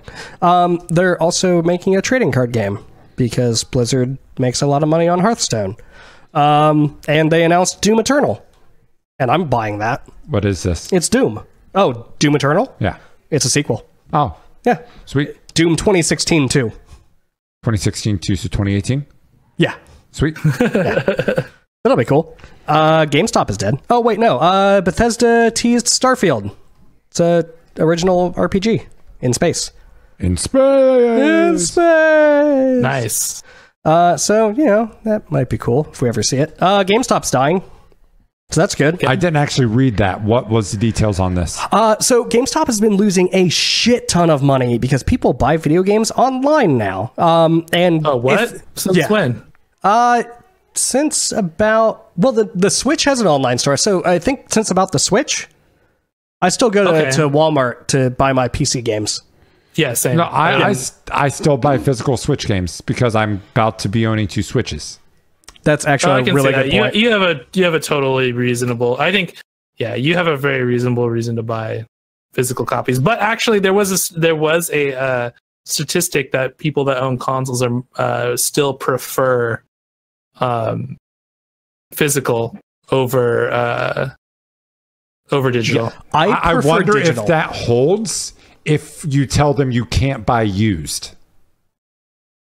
I think used game sales are where physical shines, because you just can't get that. Like, I can go to GameStop right now and buy some actual really good first party games a few years old for $2. That's true. I'm never going to debate the cost saving aspect.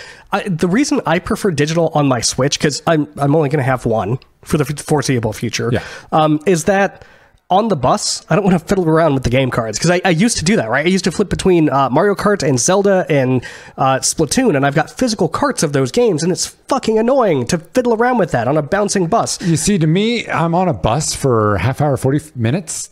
I'm okay with one game.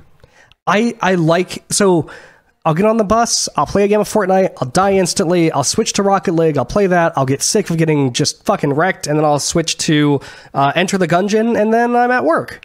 But all of those games don't have physical options. Rocket League does. Oh, Rocket League does have physical? Rocket League has like a super edition. Oh, you're right. I did see that. Yeah. It's kind of rare, but yeah, they do have a physical. But yeah, so if you go into a GameStop today, it's mostly collectibles, toys, gamer lifestyle merch, Game Informer magazines, shit like that. And they have been bleeding money for a long time now. They are talking to private equity company Sycamore Partners about a buyout interest.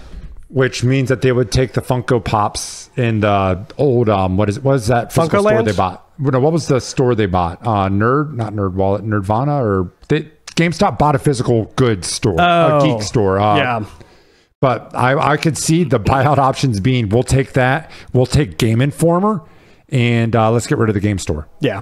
Or it becomes a used game store. It becomes a national brand second time around kind of thing. Or I think, game shop. So GameStop has been quickly moving into gaming goods and not necessarily games for several years now. Yes. And I could see that. But that said, what most of these private equity companies do when they acquire another company is they take the things that'll make them profit and they just shed the rest. Yeah. GameStop will be shredded like a chicken. Yeah, that's what I'm saying. Game Informer will stick. Yeah. Because Game Informer actually has a good digital outlet, and it's still, people still get the physical somewhat. And I think the physical media, like the nerd shit, like the little amiibo style stuff, I think that'll stick. Yeah, probably. The game sales will go. Well, I don't know because online retailers and even like big box stores like Target, Walmart, etc.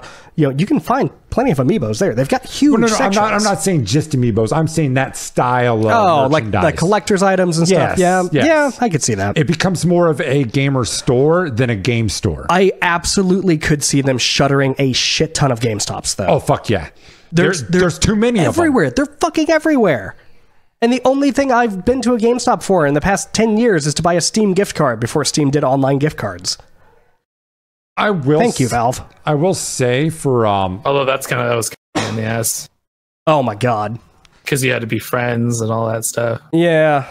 As much as they're my employer, I've gotten away from using the Amazon new game stuff for physical.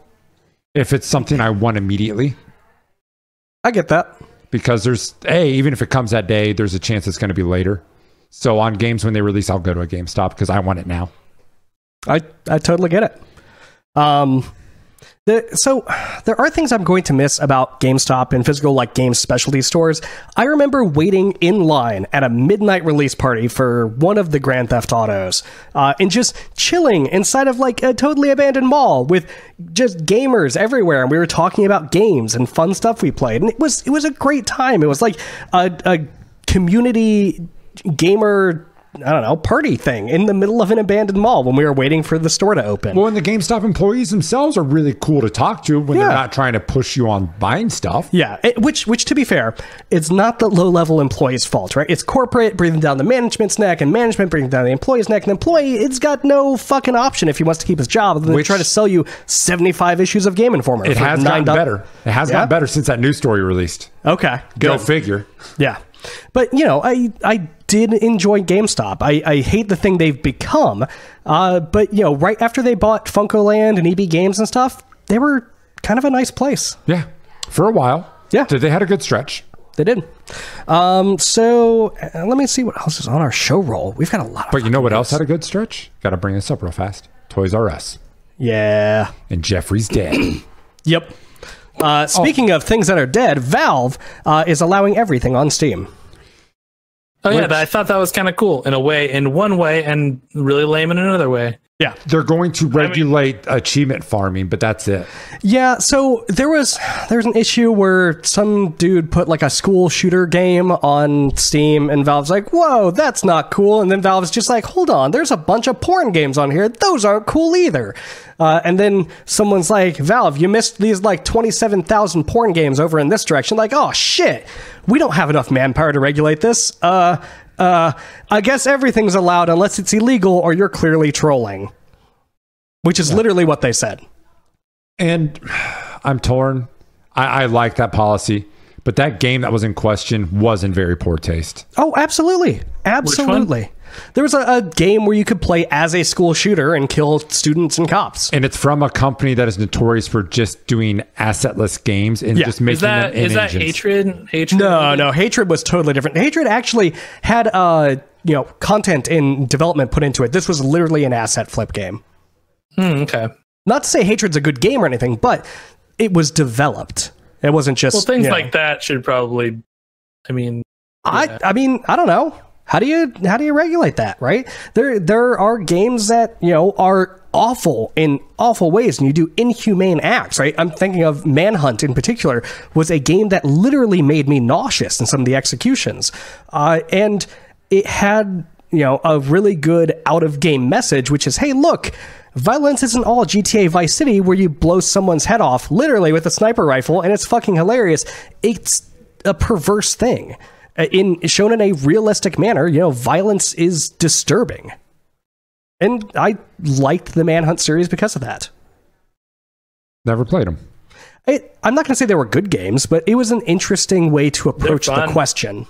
They're definitely one of those games that you play and you're like, oh, that was fucked up. The second one was really bad. But I mean, it's definitely, it's the same reason you play, what was that one by Running with Scissors that... Postal. AOL Instant Messenger just called it out. And Postal, I will totally disagree. It did not have the same, we're showing you realistic violence in a realistic way because we want to show you or teach you a message that Manhunt did. Manhunt didn't feel like that. I didn't even know that there was that message, and I played through the whole game, so I don't think they were on any sort of like, some sort of, white knight of... Oh, I'm not saying that. It's Rockstar. Messages. They're out to make a buck, right? But Postal was definitely more of a parody game. Well, I'm reading there was all Rockstar games are. There was a cat shooter or a cat silencer in Postal. AOL Instant Messenger also points out the JFK shooter simulator, which got plenty of controversy several years ago because you got to shoot JFK. And the developer said, no, guys, you're going at this the wrong way. I built this game to try to dissuade conspiracy theories to show that, yes, this sort of thing is possible and absolutely a realistic scenario. And he built and modeled like a frankly beautiful physics engine to show that yes, the body would slump over this way and the head would retract this way, and he did it as a learning experience, teaching experience. Poor taste or not, he's not doing it just for the hell of it. Well, and that's honest. I think it's a little different. I like that. Because that goes on. This is really weird. Stick with me.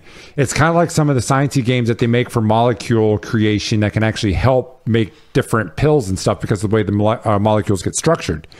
It would be something where with a realistic physics engine, you can actually do the shots that were possible.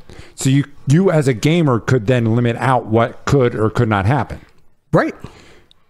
Like an actual, I totally get it. In a realistic sense, like scientific validation style sense. So there are several gaming news outlets, people on Twitter, podcasts, etc., saying that Valve is taking the easy way out because they don't want to hire more people to scour Steam. And I can't disagree with that sentiment, but that said, I don't think it's Valve's job to police the internet, right? It might be Valve's job to police their own store, but if they want to allow what they want to allow on it, it's the open market idea. If it's not illegal, we'll let the market decide if they want it. I mean, if you're going to blame anything, you could blame capitalism in the free market, but I don't know if blaming Valve will do much of anything. If people don't buy them, they'll stop making them. Yeah, so no developer is going to waste their time making 10 gruesome games that are in poor taste if they don't sell. That's a lot of time, a lot of effort, even doing asset flipping. Yeah, that's true. And at, what is it, $100 on the Steam store now? At $100 a pop. Yeah. So, yeah, I don't know. I think this is fine. That took a serious tone. I'm going to switch it up a little bit. I did play one game I wanted to talk about. It was Slap City. What is Slap City? So, we all like Smash Brothers. No. This is Smash Brothers for the poor man on console. Or on PC. It played like literally on the controller. If I hold right trigger and hit left, I pull up a shield and then I roll. Then if I hit B, I grab someone while I have the shield up. And then I throw them. And then I have smash A attacks, left, right, up, down. I have power attacks, left, right, up, down. Then I have my up B's always an aerial. It is literally a fucking poor man smash.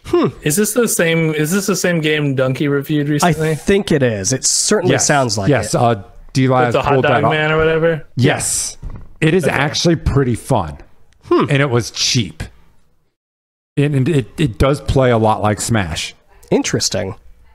So, speaking of, we should probably mention, because this was literally Nintendo's entire press conference, Super Smash Bros. Ultimate. Yeah, we've got a title now. And the thing that sets this game apart from all the other ones is literally every fighter who has ever been in any Super Smash Bros. Game ever is in the roster. And Snake's ass is smaller.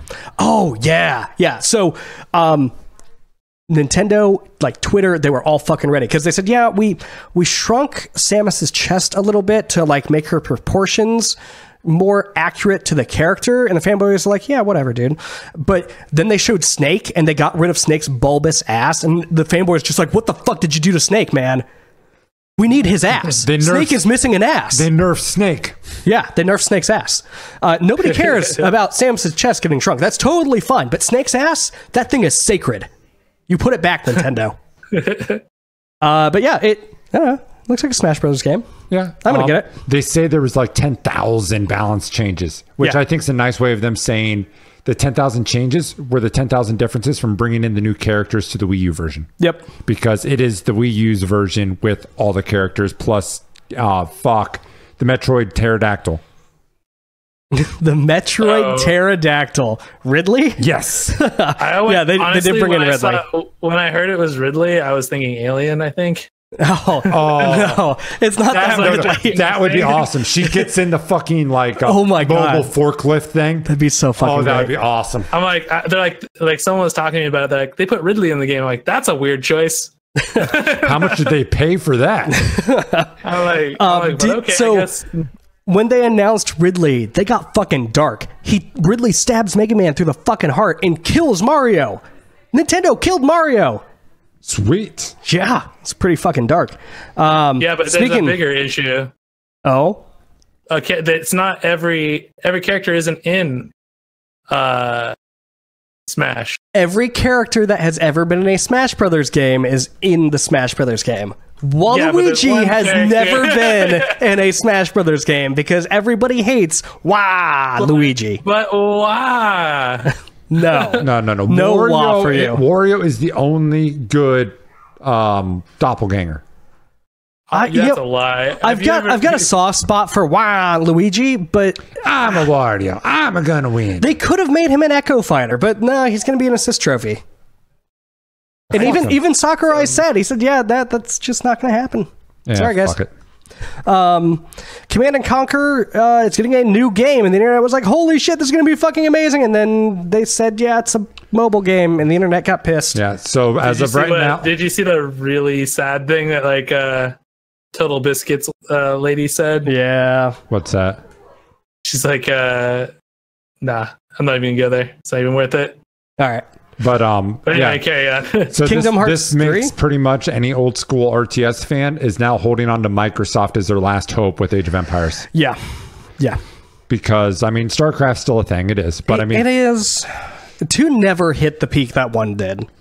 It hit a really big peak because it came in the esports era that actually existed. That's true. I'm just not a StarCraft guy. I'm not going to hate on it. It's fantastic. I'm just not that guy. Kingdom Hearts 3 gets release date January 25th, 2019. You can have the best incomprehensible story with the Disney characters you've always loved. A lot of people love that franchise. It gives you enough time now to replay through all of them, including the 365 over 2 times 5, 9 times 8 times 4. What the fuck? Okay, real talk. What the fuck? Why can't they just call it 1, 2, and 3? Because what do you do between 2 and 3? What happened to Battlefield? 1942, and then like 1943. 1943, and then subtitles, and then and then 2 and 3 and 1, and then we go back to 5. Okay. Like, is this a Doctor Who episode? Kingdom Hearts 3 isn't really even Kingdom Hearts 3. Yeah, honestly, Kingdom Hearts 1.5, that one, the reason that is 1.5 is because it also incorporates all of like the random DS titles in the same game. So it's not like they can't, because the Nintendo DS titles weren't a part of the 1, 2, 3. There's like other parts of that trilogy. Granted, it's kind of a cop out, but there's a whole bunch of different ones. And in the end, it's a Square Enix title, so it doesn't matter what they call it. You're still not going to understand what's going on. So this one in particular, I've watched 3 or 4 videos on like the lore of Kingdom Hearts. Still don't know what's going on. This is supposed to be the last, like the conclusion of the story.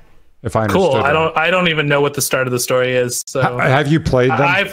I've played all of them, and I've watched multiple videos on them, and I still don't fully grasp. Because the one person got taken to the other side, and then his best friend's on that side too, and there was some weird like but then people are other people, and hypnosis then, like, time travel thing, and like I don't fucking know. It's a SquareSoft game. Okay, let's bring it back to something we all know.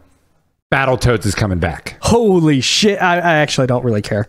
Well, it just means in the same boat. Exactly. I'm excited that somebody remembered that Battletoads existed. I'm excited that some poor GameStop employee, when he gets that call, hey, do you have Battletoads? He's like, yeah, actually we do. And fuck you. Yeah. But I think this is literally just a name drop and a cash grab. We'll see, right? We have no idea except for the title, what the game's actually going to be. It could be fucking amazing, but I honestly don't care right now. I don't play beat 'em ups unless I'm with friends, because personally anymore, I feel I'm bored by beat 'em ups. I used to love Street Fighters 2. I used to love Turtles in Time. It just doesn't do it for me anymore. I will still play Streets of Rage. My last favorite beat 'em up that came out fairly recently, although that one Mother Russia Bleeds looked really fun. Fucking that looks awesome. Good. The thing is like they just don't do them that often. I think a beat 'em up, like seeing a good beat 'em up fad, would be a lot of fun. But I think like as far as like Turtles in Time, Battletoads, those ones, like I feel like things just need to kind of stay where they're strongest. And as far as like a new Battletoads, like I don't know, I'm okay with it, but it's just it's what we do now is just remakes and remasters. The last beat 'em up I seriously got into was Castle Crashers. It's great. Yeah. But have you ever played it by yourself? By myself, I found it boring. It's a little boring. That's my issue across the board. Now, what they could do is if they bring in like RPG elements and item blah blah, and make it more of an RPG beat 'em up. Yeah, I might be interested, but then it doesn't feel like Battletoads. Right. Yeah, I don't know. We'll have to see. It could be interesting. I don't know. I just don't think they're gonna put like a stop the presses. Yeah. Stop the presses. Brand new news. There's another Halo game. We didn't know. Is this the one? This is. I didn't follow this so closely. Is this the same one that they're gonna take over? They were doing one Halo game, like an independent group did it, and then like you got banned on Twitch for using it, and then they're like, "Oh no! This is not El Duino, or not El Duino. Holy shit, El Dorado. This is not El Dorado. El Dorito. El Dorito. Yeah, it's El Dorito. So are they going to? Like, do we know if they're actually going to make that? Like, they said something about it, but no, they said that they were going to work with the community going forward, which I think is their way of saying the next PC game is going to have mod support or a public way to access it. That would be interesting. Microsoft doesn't. They don't want to leave money on the table. But Microsoft does that already with consoles. What about Skate and they put Forge on PC. Skate 4 was not a thing. Session was, and I think that's going to be interesting. But I don't think people understand what Session is. What's that called? Kickstarter. It started out as a Kickstarter, and I've had it for a long time, and I don't think people understand what it's not. Skate 4's control schemes or Skate's control schemes. It's a lot different, but it's better as far as like a skate game is concerned. It's just not what you'd expect. It's more. I don't know if have you guys ever played the really highly regarded Thrasher game, Thrasher Skate Destroy by Rockstar? No. It was very good. I stopped caring about skateboarding games after Tony Hawk Pro Skater 3. Are you from the past? Yes, because I also played 1080 snowboarding on the N64. Yes, 1080, baby. Dude, during SGDQ, they actually had songs from the 1080 soundtrack. And like I heard it, I was just working, I wasn't even paying attention to SGDQ, and that song came out, I was like, oh, Golden Forest? And I look over and like they've got the song that's currently playing down in the bottom right corner. I'm like, holy shit, 1080. I forgot that existed. That was one of my so good. You have got to be from the past. Because, dude. No, I agree with you. I only did arcadey skateboarding games. I did not do any realistic. Underground was shit. Every Thug game was shit. Awesome. You don't know what you're talking about. Every Thug game was bad. It jumped the shark after 3. I literally think there was a jumping the shark mission in 4. It was fantastic. Did you guys ever see the time flow chart of Tony Hawk games? No. Like whenever the developers met Bam, what happened if Bam was to have died? Oh my god. And all this different stuff went through. It's really funny. I'll have to find it. Yeah, I think Tony Hawk Underground was when it died. The first one was amazing. No, the second one was awful. As good. American Wasteland was okay only because it had a bike in it. Oh god, that was even worse. I played that for like 10 minutes and I threw it away. That's on you. Yeah, it wasn't that great, but I do like the bike portion of it. That was a lot of fun. Tony Hawk's Underground was literally born from people loving Jackass. That's the only reason they made that game. No, Tony Hawk's Underground? No way, dude. Bam was never cool. That whole thing was a come up. That was like your story as this prodigy, and you were coming up as a skateboarder. It was awesome. There was like a spinning wheel thing, and they had a helicopter, and you had to jump over a helicopter. The whole game was trash. No, it had a story. That's crazy. That's silly. If you talk about Tony Hawk Pro Skater fans, and you talk to Tony Hawk Pro Skater fans. I am a Tony Hawk Pro Skater fan. No, you're not. You are absolutely not. If Thug had a great story. So of course, all Tony Hawk Pro Skater fans love Underground. If you're not a Tony Hawk fan, if you don't like it, of course. So exactly. That's a fact. Okay, so if Thug had... So everyone who likes it, likes it. If Tony Hawk Underground had a story, then Breath of the Wild story gives Mass Effect a run for its money. You did play it though, right? Like yes, I played all the way fucking through it, and I didn't like it. I went back to Tony Hawk Pro Skater 3 after playing through Underground because it was just bad. What elements? They added we can talk about this a lot because you're talking about childhood versus childhood at this point. Yeah. It's like we're never gonna win that. And you know who's also never gonna win? Dr. Robotnik, because he's being played by Jim Carrey in the live action Sonic movie. So Robotnik I'm not even shitting you. This is a news story. So they're going to make Carrey a fat guy again. Yeah. Because the Grinch was kind of. They don't give a shit about, like, no one gives a shit about video game titles anymore. Yeah. Not like they ever did to begin with, but like, there's never, like, recently there hasn't been a very great video game tie. I don't know. What's a good video game tie-in movie? Was Silent Hill. The first Silent Hill was amazing. And the only reason it was amazing is because the director was such a huge fan that he had, when he was directing shots for the first film, he had a PS1 and PS2 on set where he would play through portions of the game and then direct the cameras himself to say, no, the game follows this path in this direction.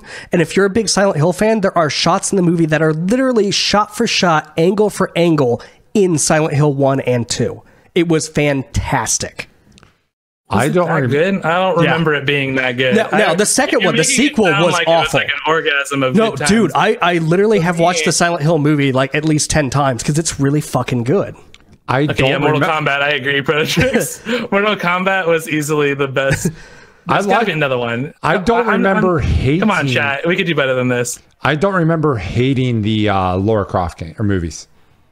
Well, I mean, those were those were good. I'm not saying they're great. I'm just they saying weren't like the. So when I look at a video game movie, I look at, does this have ties to the source material? And everything from Resident Evil to the Tomb Raider movies, they literally just took the name and they made a generic action movie out of it. Well, because Tomb Raider, I mean, is just a generic action movie. Yeah, absolutely. I mean, it's like Uncharted. I mean, make it generic. Yeah. Uncharted is just Indiana Jones. Yeah. And that's exactly what Tomb Raider was. It was just Indiana Jones. That's what they wanted with a female I get it. I'm also going to agree with AOL Instant Messenger, the wizard, and I had the power glove, which is just so bad. Yeah, I don't know. Yeah. I'm just thinking. I don't think that really video game tie-in movies for the most part are pretty garbage. So it's kind of par for the course. I think there's one we can all probably agree on was the worst. Mario? Yeah. Mario. They were literally drunk on set. What about there's an entire documentary website on the Super Mario Brothers movie. And there was in chat. Chris, what about the Mario movie?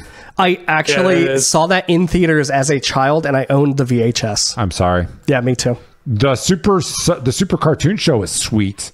Yeah, it was. But the movie was awful. Yeah. It tripped me out seeing the Goombas. The Goombas as a kid tripped me the fuck out. Oh, dude, it was so weird. Like, go back. I'm pretty sure this is on Netflix because I saw it a couple years ago on some streaming platform. It is fucking weird, man. Go back and look at that shit. It was fucked up. Adam is kind of in the camp of the Resident Evil movie was okay. It was just a mindless action. Speaking of mindless action, Devil May Cry 5 is coming out in 2019, which surprises literally no one. But hey, Bayonetta's coming out too, so I'm excited for that one. Yeah. Okay, so I have to ask, outside of one super campy compared to the other, they're all very, very similar game. They're very, very, very, very similar. Okay, because I've never played Bayonetta. I've only seen it. Bayonetta's really fun. I think I like Devil May Cry, but I really like Bayonetta. And it might just be the timing. It could just be the place. It's hard to compare the two because they're so similar. It's a beat 'em up. But I really enjoy. I enjoy them both. There's a tonal difference, though, isn't there? Like, Bayonetta is only knows camp. It's camp, where Devil May Cry always felt like it's pseudo serious. Yeah. No, I think Bayonetta is more self-aware than Devil May Cry for sure. I think they did. Like, even the character, she knows what she's doing, and I think that was one of the arguments for feminism. For people being like, there was like feminists that were against it, but then other people were explaining like, no, this is awesome because she knows who she is and she acts that way because that's who she is, right? And it's great like that, and it does that through the whole game. Like, the game knows what it is, and it does these things intentionally. It's really good. Just play it. You know what's not good for fans of the Xbox One who want VR? That's not happening. Yeah, no VR, but they are talking AR though. Yeah, which is interesting. Yeah, I think AR is ultimately where the future will end. I just don't know how close we are to it. Yeah, I agree. So Josh, I saved one of the stories for close to the last. what do you think of Sekiro Shadows Die Twice from Software? We'll see. It'll be interesting. I am excited. Obviously, the grapple hook's a big deal for everyone. Verticality and levels in combat. I'm excited. I think it'll just be really fast. Yeah. I think it'll just be really fast. And I don't know. Hopefully it'll be really good. I'm excited. Fast is good. I always like faster combat. So Urk, you wanted to talk about this. We got a 20-minute gameplay trailer of Anthem, which is basically the answer to Destiny, Warframe, the lifestyle grindy shooter games. But to me, the big pull to Anthem is they're trying to do more of a living world. And if they nail that, it's going to be awesome because their world architecture is great. The way they've designed this world from what they've showed, granted, 20-minute gameplay trailer in-house, you're going to show your best fucking parts. Yeah. I mean, I'll admit that right now. Well, except for your voice actors. You're going to hire literally the bottom of the barrel. That was the initial ones. Now this, I don't remember having actual voice actors, but I was watching. It was actual in-game. Okay. It wasn't the cheesy ass, hey, Tom, let's do a mission. Oh, shit. I got Cup of the Infinite. I love this item. It's the best. No, so they got away from all that, and it was just legitimate gameplay. And there was a narrator explaining, like, hey, this is an outpost. You might want to tread lightly because they can call for help. Or then this dude just gets out his big artillery and just blows the fuck out. I was like, or you can just destroy them. But it's the idea. You got the mobility with the jetpacks, but it has to be kind of balanced because you overheat, you have to land, and you have to land in a bad spot, bad things. But there's this idea of the storms that arise, kind of like rifts from the old I think EA actually owned the MMO Rift, where like it opens up portals to the other side because this is a forgotten world of the gods, blah, blah, blah. The lore in the world architecture, I think, are going to be what draw me to this game. I like the idea that you can switch between the mech suits. You don't choose the Colossus and you're stuck as a Colossus. That is your class. You have all 4 javelins at your disposal. That's nice. So, like, okay, you want to play the Colossus this time? Yeah, I'll go the more agile one then. And like, you can trade off like that. So I think I'm going to ignore Anthem for at least a while after it comes out to see where it shakes out. Because I got Destiny 2 for free, and I put like 15 hours into it, and I was just done with the game. I put like 5 hours into Warframe, and I still have no idea what's going on in that game. I have no idea how to play it either. The cool thing, they brought in the writers from Mass Effect. Okay. As the head for the story. I mean, that's good. Mass Effect's great. And the way they're doing the story is really interesting, where you are choosing your missions. You are going, people can join you, blah, blah, blah, but it's still tailored to you, even while you're in the multiplayer environment with others. Which I'm going to be interested to see how they pull that off. But if they do that well, that's going to be really cool. I'm still waiting for somebody to hit, and I'm going to bring back a blast from the past. I'm waiting for a company to pull off the level of story seen in The Matrix Online, where the people playing the MMO actually drove the story. Writers were watching the in-game players going through these missions. So the first guild, essentially, or ship in The Matrix Online, completed this big mission to go rescue Morpheus from this thing where he was captured, and the writers actually put that into the game, into like books and NPCs talking about it, into the lore, the names of the players, the name of the ship that actually pulled off this mission. And the players themselves drove the story. They drove what would happen. You would get divergent choices, and if you were the first one in a server to do something, then you drove that piece of the story and you were embedded in the game. I think it that sounds really cool. Like a shitload of work. Holy shit. Oh my God. They put in so much goddamn work into that game. But it was too bad that it was a shit game. Think about it though. Fortnite, it was amazing. Fortnite's kind of doing that. So where PUBG's doing different maps, kind of, Fortnite is forging the maps. Now add that with an MMO where you're forging the map over time. You can see what people are doing in the MMO. And if they write the story that way. But you know what's interesting about the whole thing is that you notice how like games are starting to fall, like not yet, but slowly games are going away from the version mentality and becoming more of a service, right? Yes. Yeah. And I feel like in those games, I feel like the maps are all going to start becoming a service as well. And that's the Fortnite model. That's what I think is going to happen. I don't think there's ever going to be another Fortnite map. And I think not. I think they're always just and you know what?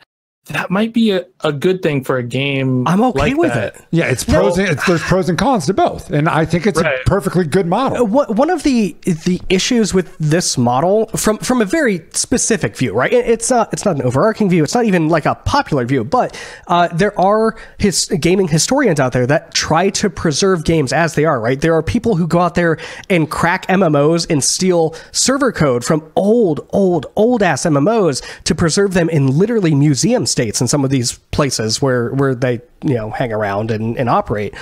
And in a game like Fortnite, is some game historian going to say, hey, this was the Fortnite map as of like June 2016 or whatever? Yeah. But however, they'd have to log it. It's a really hard problem to solve. But I'm going to tell you this right now. I'm never going to hinder my gaming based on some historian's way of being able to totally agree. I'm not even saying that even developers should do this. I'm just saying these service models as games, it poses a very interesting challenge to go back and look at historical record. Versioning.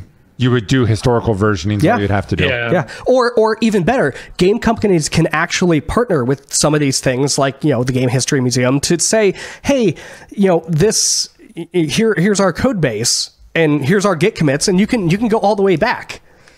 That would be hard to do for a live game. I could see them maybe doing that for a dead game, but for a live game, they would never do it for a live game. Yeah, that would be. Well, I mean, imagine like you're like, oh, I want to play Rocket League post Batmobile update or pre Batmobile update, or I want to play Rocket League post initial Batmobile update with the lifted suspension, but pre the ball physics update or whatever the fuck it was. I forgot what it was. But like, so like, there's a lot of crazy like iterations that happen, and it seems like they're doing that. Like, especially with like Fortnite, they start changing things. They don't really. It's not like an update that does it. Like like the things that started growing, those are all kind of like just little things here and there. That's because they're doing it well. It is an update. And they're doing it live. They're just doing it so well. Right? No. I know. I understand that. I was more or less saying like, it's not like a big thing each time. Like. It feels organic. Up on the screen, all those things. Yeah, and you're not getting a 70 gig update every time Fortnite pushes, new trees into a crater, right? You're getting, oh, hey, let's update for 10 megs, and you're done. The only problem is you need to find a way to monetize it, but not make it to where every small thing. Because I agree, if you're doing games as a service, you need to keep paying for something. Yes, you absolutely need to keep paying money. And some companies do that through loot boxes. I actually really, and I feel bad for not giving them a dime so far, but I really like Fortnite's business model, right? You buy in-game currency, you buy the items you want. That's the model. That's it. That's what I want Rocket League to go to. Oh my God, that would be so good, because I want my car to look this way, but I want the So Money meme mobile to look this way. And if I could just give Psyonix $20 to get my cars to look the way I want them to look, that's all I need. But that aside, because we've harped on that one. We know where we stand. I still love games as a service.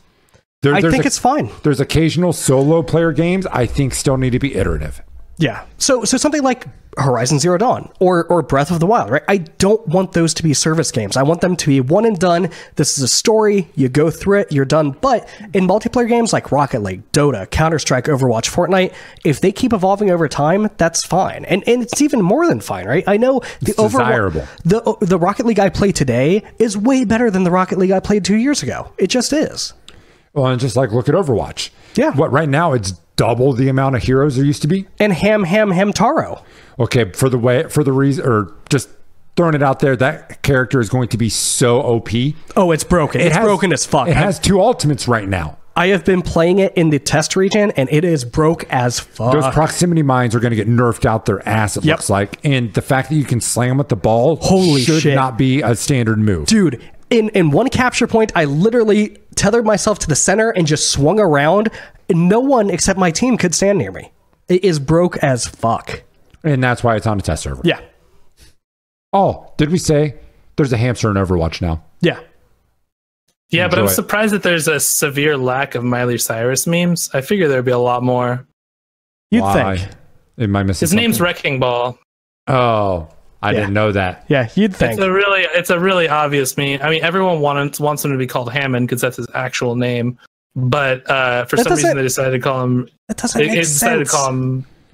It's an inside joke. I guarantee they called him Wrecking Ball internally because of Miley Cyrus. Overwatch is so inconsistent with the naming because Black Widow's not called Widowmaker's not called Widowmaker, right? That's not her name. Yeah, I don't like the idea that you're giving these heroes names. I mean, Diva's not her name. She's but that's fine. It doesn't really matter. It bugs me. The inconsistency bugs me personally because I got a lot of that when I first got into Dota. People were like, "Hey, pick Wisp." Who the fuck's Wisp? Because they're using the old Warcraft 3 names. Yes. Like, hey, pick Furion. Who the fuck is Furion? Yeah. Oh, you mean that guy? Okay.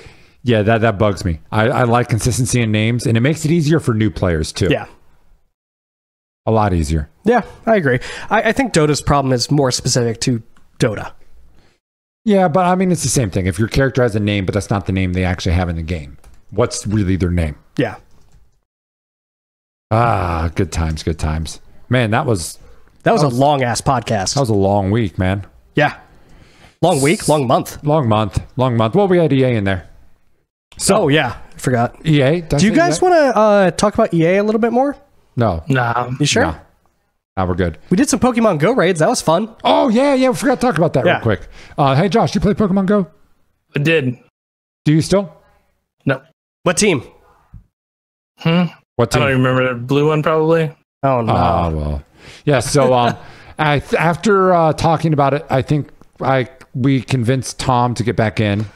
Yeah. And we did a raid cruise where we literally just drove around town looking for raids, parked, and then did raids. There's actually a sizable amount of people still playing Pokemon Go. I told you that. I had no idea. Like your typical self. No, there's not. If I'm not doing it, people aren't doing it. I had no idea. And apparently Pokemon Go is making $1 million a day. That's a lot of money. Tom's literally from the past. I am literally from the past. Have you guys played Mass Effect? Else if you ask him. Mass Effect is pretty cool. Have you guys played this new game? Skyrim? It's supposed to be fantastic. I still don't know any of the characters' names because the writing's so bad. Have you guys played this new game from Valve called Half-Life? I actually played a brand new game demo, Octopath Traveler from Squaresoft on the Switch. I played it. I'm never buying it. Really? The writing is so fucking atrocious. The game looks so good also. It's so the writing, the characters, I hate everything about that game. Literally, the writing is some of the worst I've seen in any RPG ever. It's like a fucking middle schooler wrote it. I don't play RPGs for the writing. What do you play RPGs for? Because I want to. Really good question. I don't play for story. I've told you guys this. Cookie Clicker. Cookie Clicker is the game for you. State games. If you want to grind, get Cookie Clicker. No, if I want to grind, go to an RPG. No, you play it for the story. It's got writing. That's literally all the content. There's characters and they do things. It's not all the content. That's why poor writing still works in the game. Oh my god! But anyway, they did something really. You would love Octopath Traveler. There's something really interesting I wanted to point out. I don't know if you know about this. The way they do their demo, it's a 3-hour time box. And whenever you're done, you can buy the game. This demo isn't some canned, here's this area. You're literally playing the game for 3 hours. And then if you buy the real game, you pick up right where you were in the demo. Your save file transfers. Don't restart. It's pretty cool. It is the best way I've ever seen a demo done. The thing that Square is doing with this game, which is interesting, is it's 8 different characters, all with their unique stories, and they all like meet up at some point. It's interesting. I would totally buy it because it looks like a game that's totally up my alley if the writing wasn't made by like a degenerate middle schooler. It's not pretentious enough. It's so fucking bad. It needs to be System Shock or nothing. It's just so bad. The Witcher has just ruined it. Do I have for 47 different ways to complete my mission? No. Game's trash. I don't this game. I don't know. Like, can I do it stealth melee, but also melee stealth?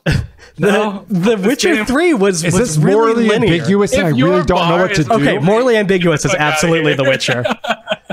I've been ruined. I was absolutely ruined for all RPGs thanks to Mass Effect and The Witcher. You can't go to like a fine dining establishment and then expect all of your meals from that point on to be that quality of food. If I'm paying go to McDonald's, what do you mean I can't pick the wellness of my burgers? Okay, if McDonald's cost as much as that fucking 5-star restaurant, I absolutely can. And I am not buying Octopath Traveler for $60 when I bought The Witcher 3 for $30. Well, that's also because you bought The Witcher 3. The thing is, dude, like I would buy it for $60. You bought a game that was that, like, if you had to do apples to apples comparison, and the average was $60 for a game, you just got a deal. So you just got like a sirloin Wagyu beef steak for like $4. Is if you went dollar for dollar. So like. My point is that, like, I'm not going to give a pass to a bad game with bad writing because some guy might feel bad that it came from McDonald's. It came from fucking McDonald's. It's a bad game. It's got bad writing. Writing doesn't make a game. Writing makes an RPG. Not true. Writing absolutely makes an RPG. Not true. The writing to Fable was not good. The writing to Pokemon Red was amazing. Sure. Tell yourself that. That truck. Thank you for giving me a good example. Yeah. Anyway, I think 2 hours of us bitching is plenty for this month's installment. What? Just us yelling at Tom. So about finally, about Origin, someone teams up on me and says, "Tom, you're just being stupid." Okay, so with Origin, the thing about the party system that I absolutely hate the worst. Okay, I'm giving you an out. Oh, I was getting there. All right. I know how to segue this. Anyway, the weird party system and trying to find friends on Origin and the whole combination of Shift and F1, I don't like it. I was saying how long ago. Anyway, so for all you stuck with us, thank you guys. Been great. And we're sorry. And we're sorry for Tom. But typical rundown, we have a website, 72pinconnector.com. Go there, see our shit, click on shit. Promise one of these days we'll be updating our stuff. I'm a lazy piece of shit, so I have been slacking awful. We have a Twitter at 72PC Podcast. Tweet at us. Let us know what we think. You think. We think. We all think. Just let us know. We have a YouTube, 72 Pin Connector. You can go there, check out our old videos, including some gameplay videos and all sorts of other stuff. And if you're over there watching us a couple years from now when this video gets up, you can hopefully still watch us live the first Saturday of every month on our Twitch at TV. I will tell you about all the games that are at least 5 years old and about $6 a piece. And then I'm going to complain that $60 games just don't match up. Yes, so that means the games would actually probably be about 10 years by the time you watch it. Yep. But twitch.tv/72pin connector, Saturday, 6 p.m. Pacific Standard Time, 9 p.m. Eastern. Come join us, chill in the chat. It's a good fucking time. So, with that, y'all, been a good one. And till next month, game on.